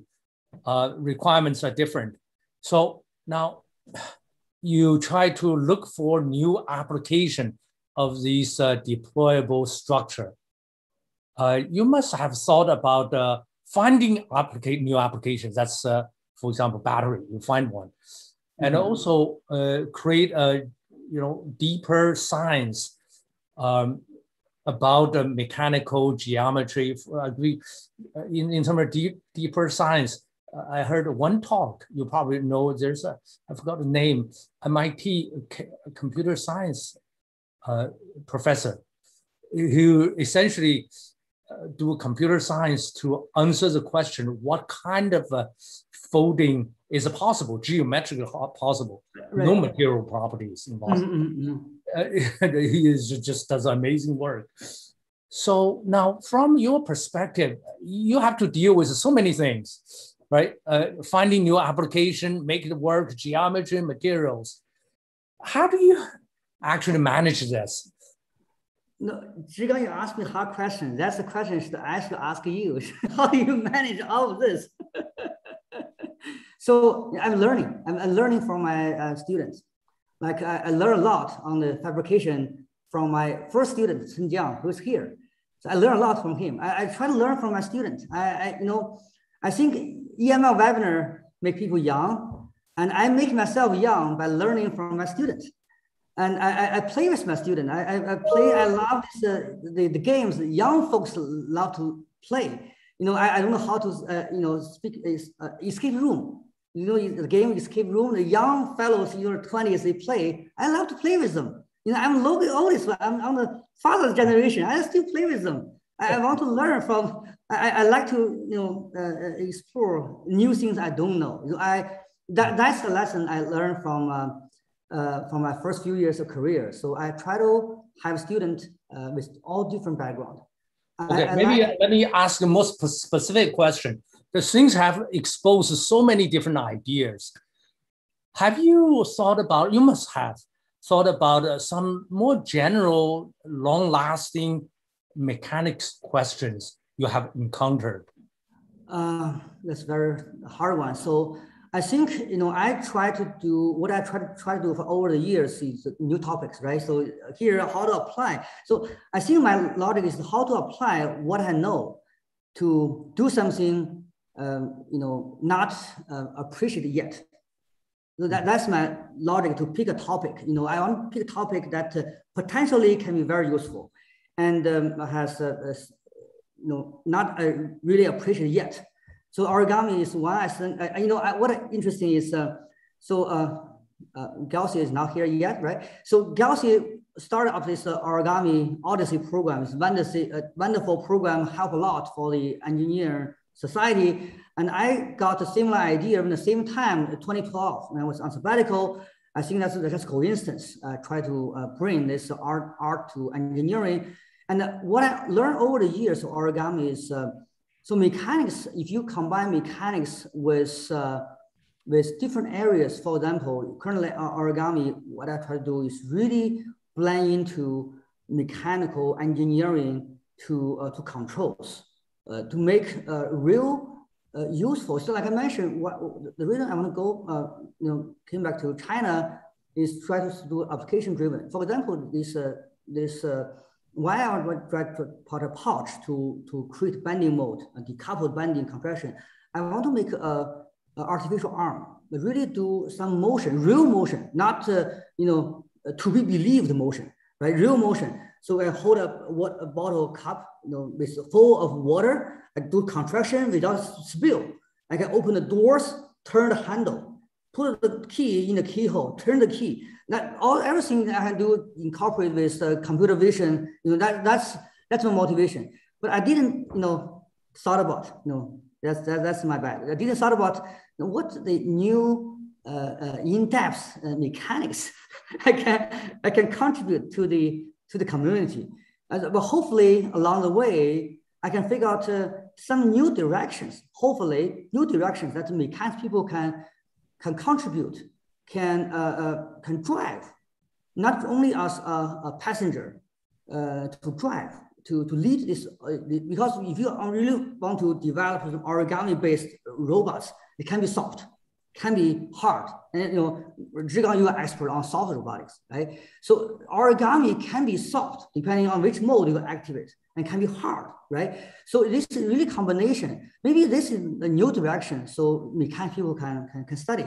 Maybe I can think this is the contribution to the mechanics community, not the in-depth, like you discover the new mechanism to make the glue in a wet environment can be bonded together. That's the fantastic idea, right? When this is what I try to do is maybe find a new home for mechanics can really drive.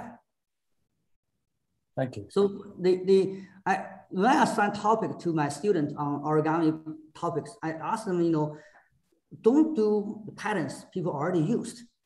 Try to make some changes.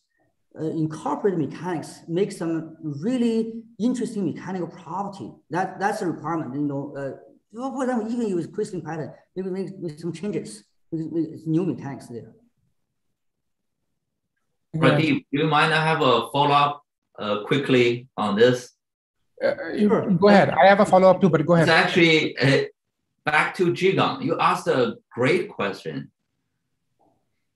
Do you mind I kick the ball back, ask you, what do you think the long-lasting mechanics question you have been thinking of? I guess I'm not alone. I haven't thought about origami at all, but just listen to your Hanqing and people's interest. And you also raised this hinge. Perhaps the hinge, if you want to repeat it, there should be some thought. Perhaps starting with let's do some experiment.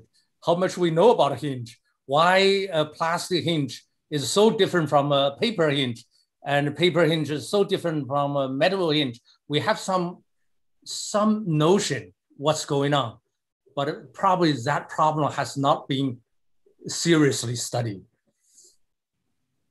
So that seems to be general. Yeah, that's a good point. So I'm not an expert in this, and I'm just trying to learn slowly. But to your point, Zhigang and Hanqing and Tang, I recently came across not too long ago, some papers by Dick James and some of his co-workers, for one of his former students, Paul Plasinski, Kaushik's student actually. And then they have some papers where they're trying to use very foundational classical continuum mechanics to approach origami design. So in that sense, it is very interesting because continuum mechanics is so familiar with what's the deformation gradient, all the machinery, but using that kind of notions to how to approach origami design. And so in some ways, Zhigang, I think they're starting that way to come up with a general continuum mechanics-based principles, deeper principles, using group theory as well, so symmetry and all these notions coming into play. So I think it's still, the field is just starting in some ways, but though that in-depth continuum mechanics question you're talking about, I think the seeds are being laid out as we speak. And I think that is exciting as well.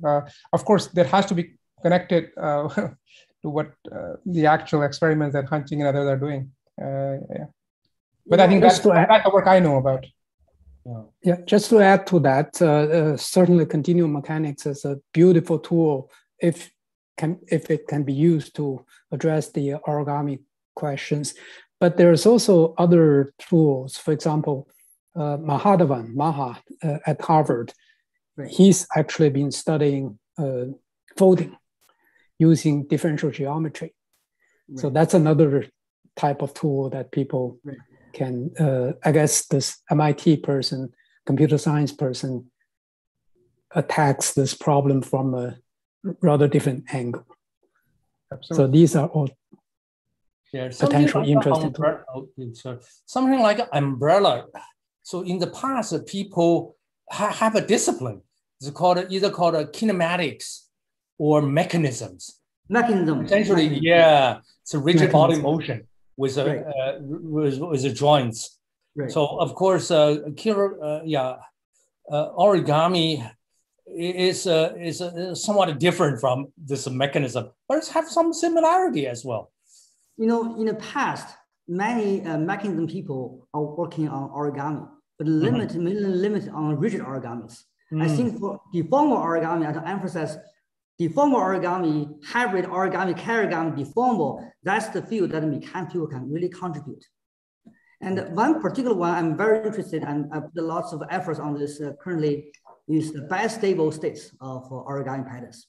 Different combination to reach different shape. Like you have a pattern, right? How you can keep the shape as art. You can constantly change the shape by tuning one particular crease, reach a stable state. And it can, if you tune another one, can different state. So that's lots of degree of freedom to play with the bistable state or tri-stable states. Yeah, I think Li-Ching, I know you're next, but I have to call on Yongzhu because he has to leave. No problem. Just go ahead. I'll come back to you in a minute. Yong, go ahead, please. Okay, thank you very much. Yeah, I had to leave in a few minutes for teaching. Hanqing, great talk. Yeah, every time attending your talk, I hear some creative engineers' ideas. Okay, like everybody else, I'm also very interested in the curved origami, right? But let's say for the straight origami, right? So people have come up with you can combine different patterns, right? You can come into some relatively or very complicated patterns, right? Like the Muriori pattern you have used in your batteries. But for the curved origami, right? I see it's relatively simple, right? I see you demonstrated the demonstration is relatively simple, right? For the snappers, right? So have you thought about complicated curved patterns? Right. Yeah. Like I mentioned a few times, we are working on to replace the straight crease to curved crease, and even combine them together. Some crease in the same pattern, some crease is straight, some pattern is curved, and we want to test the mechanical properties. Maybe have something interesting to find out. So, okay, but also in terms of the theory, right? So a lot of theoretical work, mathematical work in origami, right? I think mostly in the straight origami, right? Like the Muri origami. The mathematical work for origami, mainly for rigid origami. It's just pure geometry. Like Zhigang mentioned, that called mechanism. It's mechanism. It's a mechanism in China. Majority in the school of mechanical engineering. They study how geometrically fit the crease, how to fold thick panels. That they do not involve any deformation. They study the eigenvalues, basically study eigenvalues. Right. But those is for the rigid origami, right? So how about is there a lot of theoretical work on this curved origami, which maybe as far as I know, there's very little engineering work for a curved origami. Okay. So I'm talking about in the let's say in the applied mathematics field, right? Mathematics they do have. They have the curved origami to make the curved origami geometrically compatible, make it foldable. That they have some theoretical work on mathematics. Yeah, they do, but they do not involve deformation. Okay. All right. Yeah. Thanks. I think I go back to this comment to Zhigang that mechanics people can make contribution on the deformable origami. Yeah, absolutely. I think especially in combination, in this particular case of origami, right, in combination with applied math, also you can introduce multi-physics, right, as you demonstrated in terms of applications. Okay, yeah, okay, great, thanks. Thank you. Go ahead, Li-Ching, go ahead, please start. Thank you, Chair. Thank you for giving me the second chance. So here I have two questions to Prof. Jiang. So the first one is about the structure. So just now you talk about your structure, and also you mentioned Zhigang's structure. So I'm just wondering, have you ever tried to link the two material, two structure together to generate the topology structure? Do you think this kind of structure could improve the function, as you want, like that? So I didn't have a chance to try yet, but I think the answer should be, for sure, you make the behavior more richer, more variables. But I don't know is it better or bad. So, but it's worth a try. I see. Because from Zhigang's experiments, we can see macroly, if we add the two structure interacted together, that definitely it will improve this kind of property, the strength of the material match. So I'm just wondering if we add this kind of two structure together macroly, also we could get the kind of similar function. Yeah. And yes. Yeah, for sure. When you add two structures together, one constraint we should consider to make it geometrically compatible. Mm-hmm. Make sure their motion is not interfering with each other. I see. Yeah, and the second question, actually, I was thinking about this question for a long time while I listened to seminar talks. Some people, they are working on kind of a negative Poisson's ratio, also using this structure to expand or shrinking. So they mentioned this kind of how to get a negative Poisson's ratio, then make this kind of structure to get it. In your design, I also can observe that when you expand one direction, another direction also expanding. Then this Poisson's ratio also changing, right? Then I'm thinking, if you want to get the negative Poisson's ratio, from my observation, so I can see either one you need decrease the porosity. You have to use porosity to get the Poisson's ratio, negative Poisson's ratio. Another one, or you could use the one dimension expanding, another dimension shrinking. Mm-hmm. So to get this kind of 2D negative Poisson ratio. Mm-hmm. So do you say, I just wondering, because you also do lots of calculation, analysis, mechanical analysis here. So did you get this kind of quantitatively calculation to calculate the Poisson's ratio change with this structure changing? Thank you. So, yeah, thank you for the question. So for origami structure, we have the paper and model to describe the Poisson's ratio. Depending on the, for example, from Euro pattern, depending on the folding, depending on the angle, the Poisson's ratio can be positive, 0, or negative. So I think I mentioned initially, right?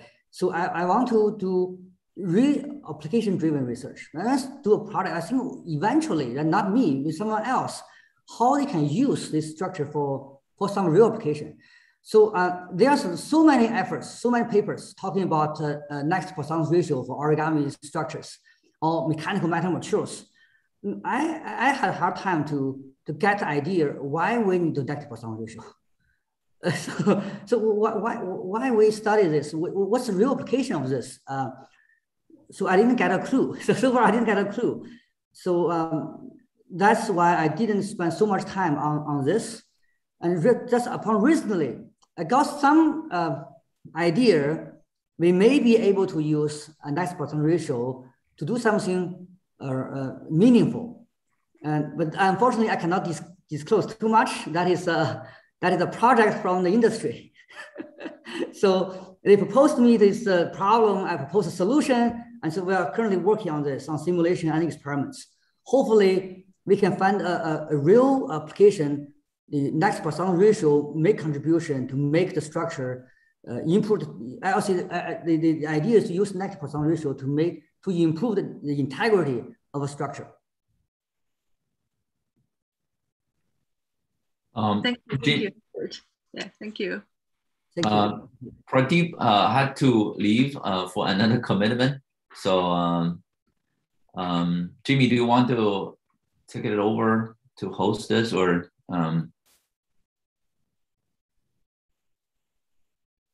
you are muted? Yeah, that's fine. You can do it. Okay, so Haichao. Next, Haichao. Yeah. Yeah. Very inspiring talk. Thank you. Really very interesting, because we all, as a kids, we all kind of learn some kind of origami. So actually that's bring a question. So when you take a student, do you ask them to, or test them how they can do origami when they come to join your group to do this research? That's an interesting question. There are so many YouTube videos can teach you how to do origami. Another benefits doing origami is make my sons know what their father is doing, right? And so I'm doing paper folding. I can show you how to fold this pattern, so my son can get the idea. Another one is origami is a great tool to teach middle school students on geometry, how to split the angle symmetrically, how to split the angle to 2, how to split angle to 3. You have segment, how to fold by folding without any ruler or pen, how to separate this line to 5 parts equally. And there are ways to do origami can do this. That's definitely the better way to teach kids, geometry. You can see the geometry. You can feel it. Okay, so I have actually 2 questions related. So when you use origami to form a structure, right? So one, you want to, for example, deploy a structure, right? First compress and then deploy out. So when you deploy, you may want it to, kind of stay that format, that shape forever. Then in the other situation, you want to deploy and then quickly change the other one, dynamic, keep changing. So what's the way you can kind of control, you can quickly change, or you will stay that forever?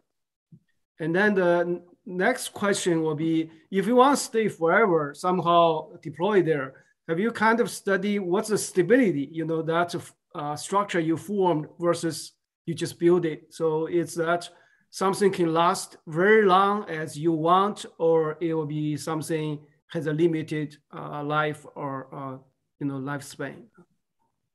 Okay, I think for the question, the question relates to the on-demand deployability and the selective classification work. And by designing the pattern, the purpose was to achieve a structure that can autonomously deploy. And once you deploy, the structure is stable. You can bear load. Your small load, small perturbation won't get it back. That's the purpose of that work. And depending on the pattern, we can, so that's the interesting elastic problem, right? So it's for elastic deformation, we have 2 passes, usually elastic, loading and unloading in same pass. But into origami, we were able to create 2 passes for unloading, right? So one way goes the other way. So that's possible, depending on different pattern, depending on geometry. So the crystalline is only the cylindrical tube. You have different pattern when you do this, a similar analysis. Find a particular pattern can achieve this. There's no, if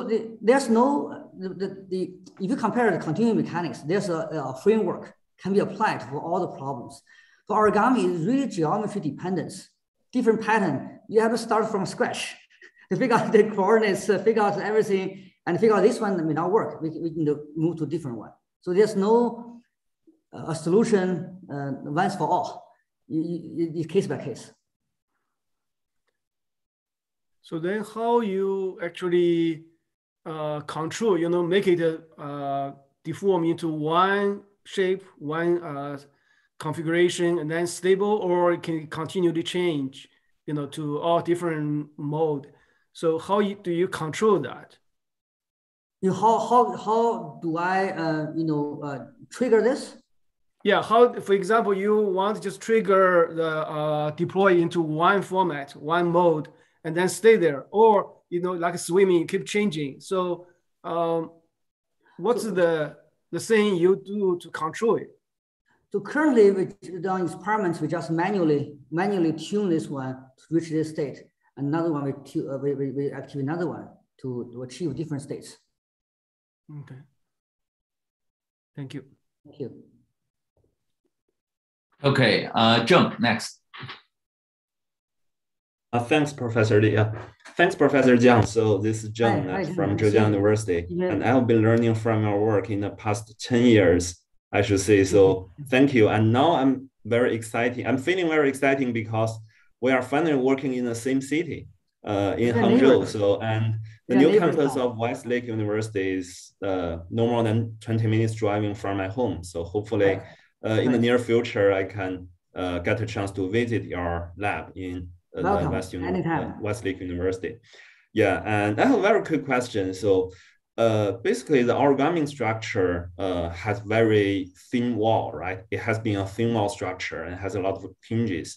So when subject to external forces, I think the structure want to deform by rotating along the hinges. And another thing is the thin wall structure can also buckle under like compressive forces. So do you ever observe like buckling occur before the the rotating around the hinges? Yeah, that's my question. Right, very good question. For this, the pattern I show you with these 4 layers at 50-50 angle, if you compress with the scale, compress, and the panel will buckle. With that one, the hinge has a very large strength. The hinge cannot deform. Hinge is harder than the panel. Panel is thin wall. The hinge, because you kink, the stiffness is higher. The thin wall will buckle. And there's some other research using origami to develop a shock absorption structure. Oh. Right. And we also have a few papers on this. But the true answer is usually the assumption is because of the hinges, the tube-shaped origami may absorb more energy than a smooth cylinder. But the answer is no. Actually, the smooth cylinder still behave more regularly. They can form all the folds. You compress a tube, they can form many folds to absorb lots of energy. But for origami, it's not. But it does buckle. Okay, thank you. Thank you. Okay, next, Chun Yang. Thank you, Ken. So first of all, thanks Hanqing very much for the fantastic talk. I learned a lot always. So I have actually a general question. So since I've been working with you, you have been working a lot of topics, which like today's talk, or I can name a few: stretchable electronics, stress relaxation batteries, mirror, origami, the topics you also mentioned today, and many others. And all those topics, I feel like they're very interdisciplinary. So I try to ask a general, which probably going to be very useful for the mechanics and also other communities for junior faculties, is what is how you choose those topics, and what is the philosophy maybe behind that you choose those topics over the years, especially in probably 15 years of your career?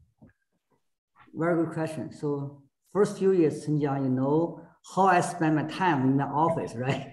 I woke up at 5 and went to my office. I will be in my office before 5:30. I work there until 7:30 and go home, take care of kids, and work now 2 hours and then sleep.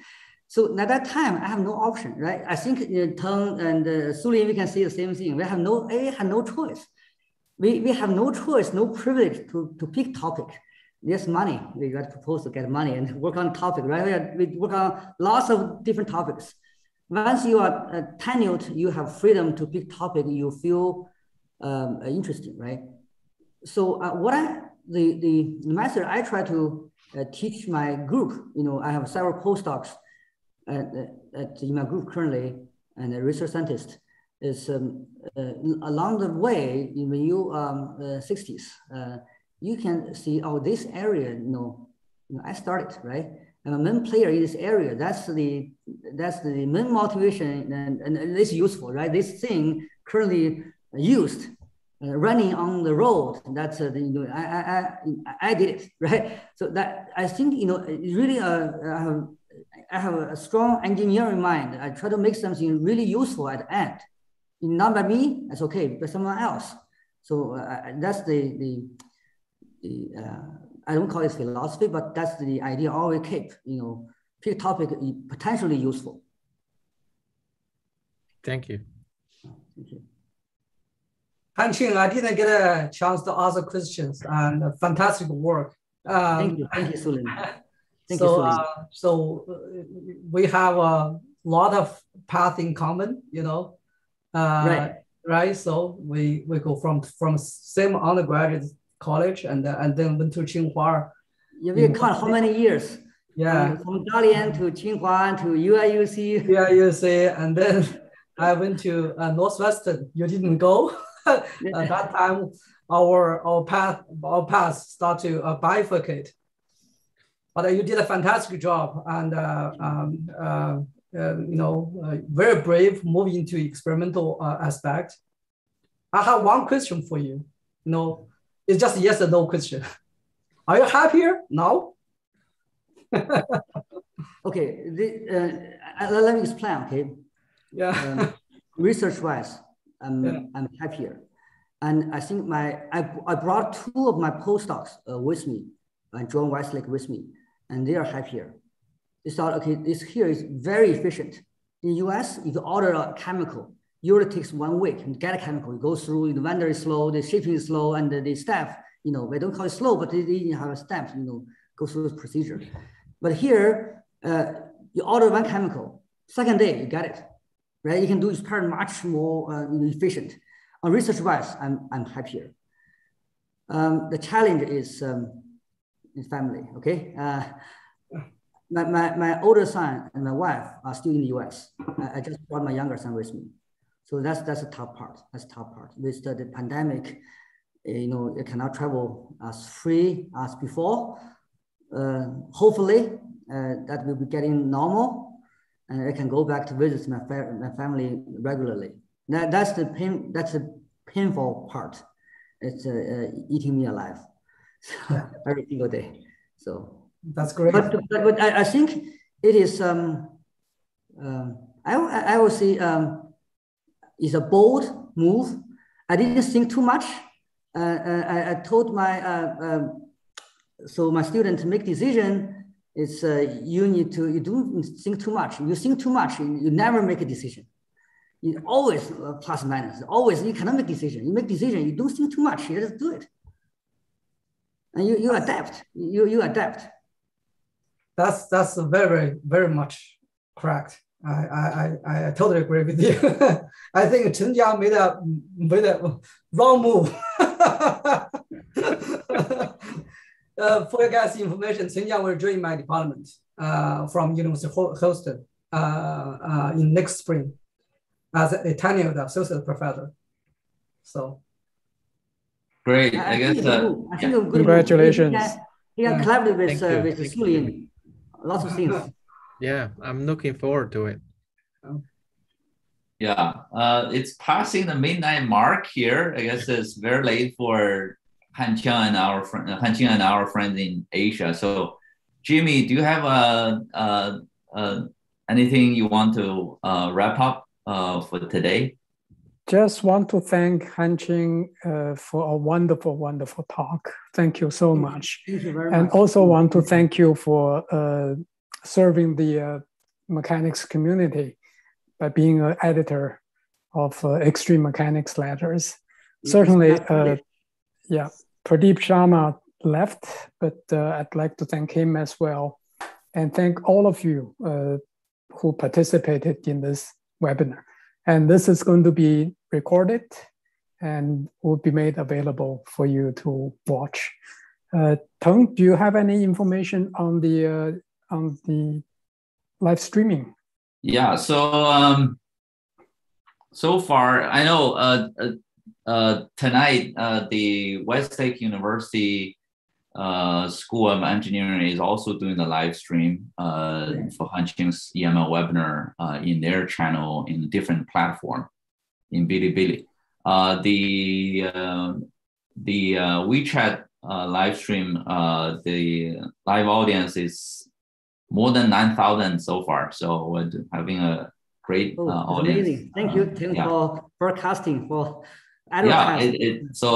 This is for, thank you very much, Hanqing, for your wonderful talk, and our panelists, who are right now on the you see them on the screen, or they served on the panel during the whole process, as well as our live audience. So this is a place where you share great research ideas, research discussion, catch up with old friends, you know, right. And also feel young for real. So come back to us next time. So have a wonderful evening, wonderful day. I guess we can bye now. Thank you very much. Thank you. Thank you very much. Thank you. Bye-bye. Bye. Take care, everybody.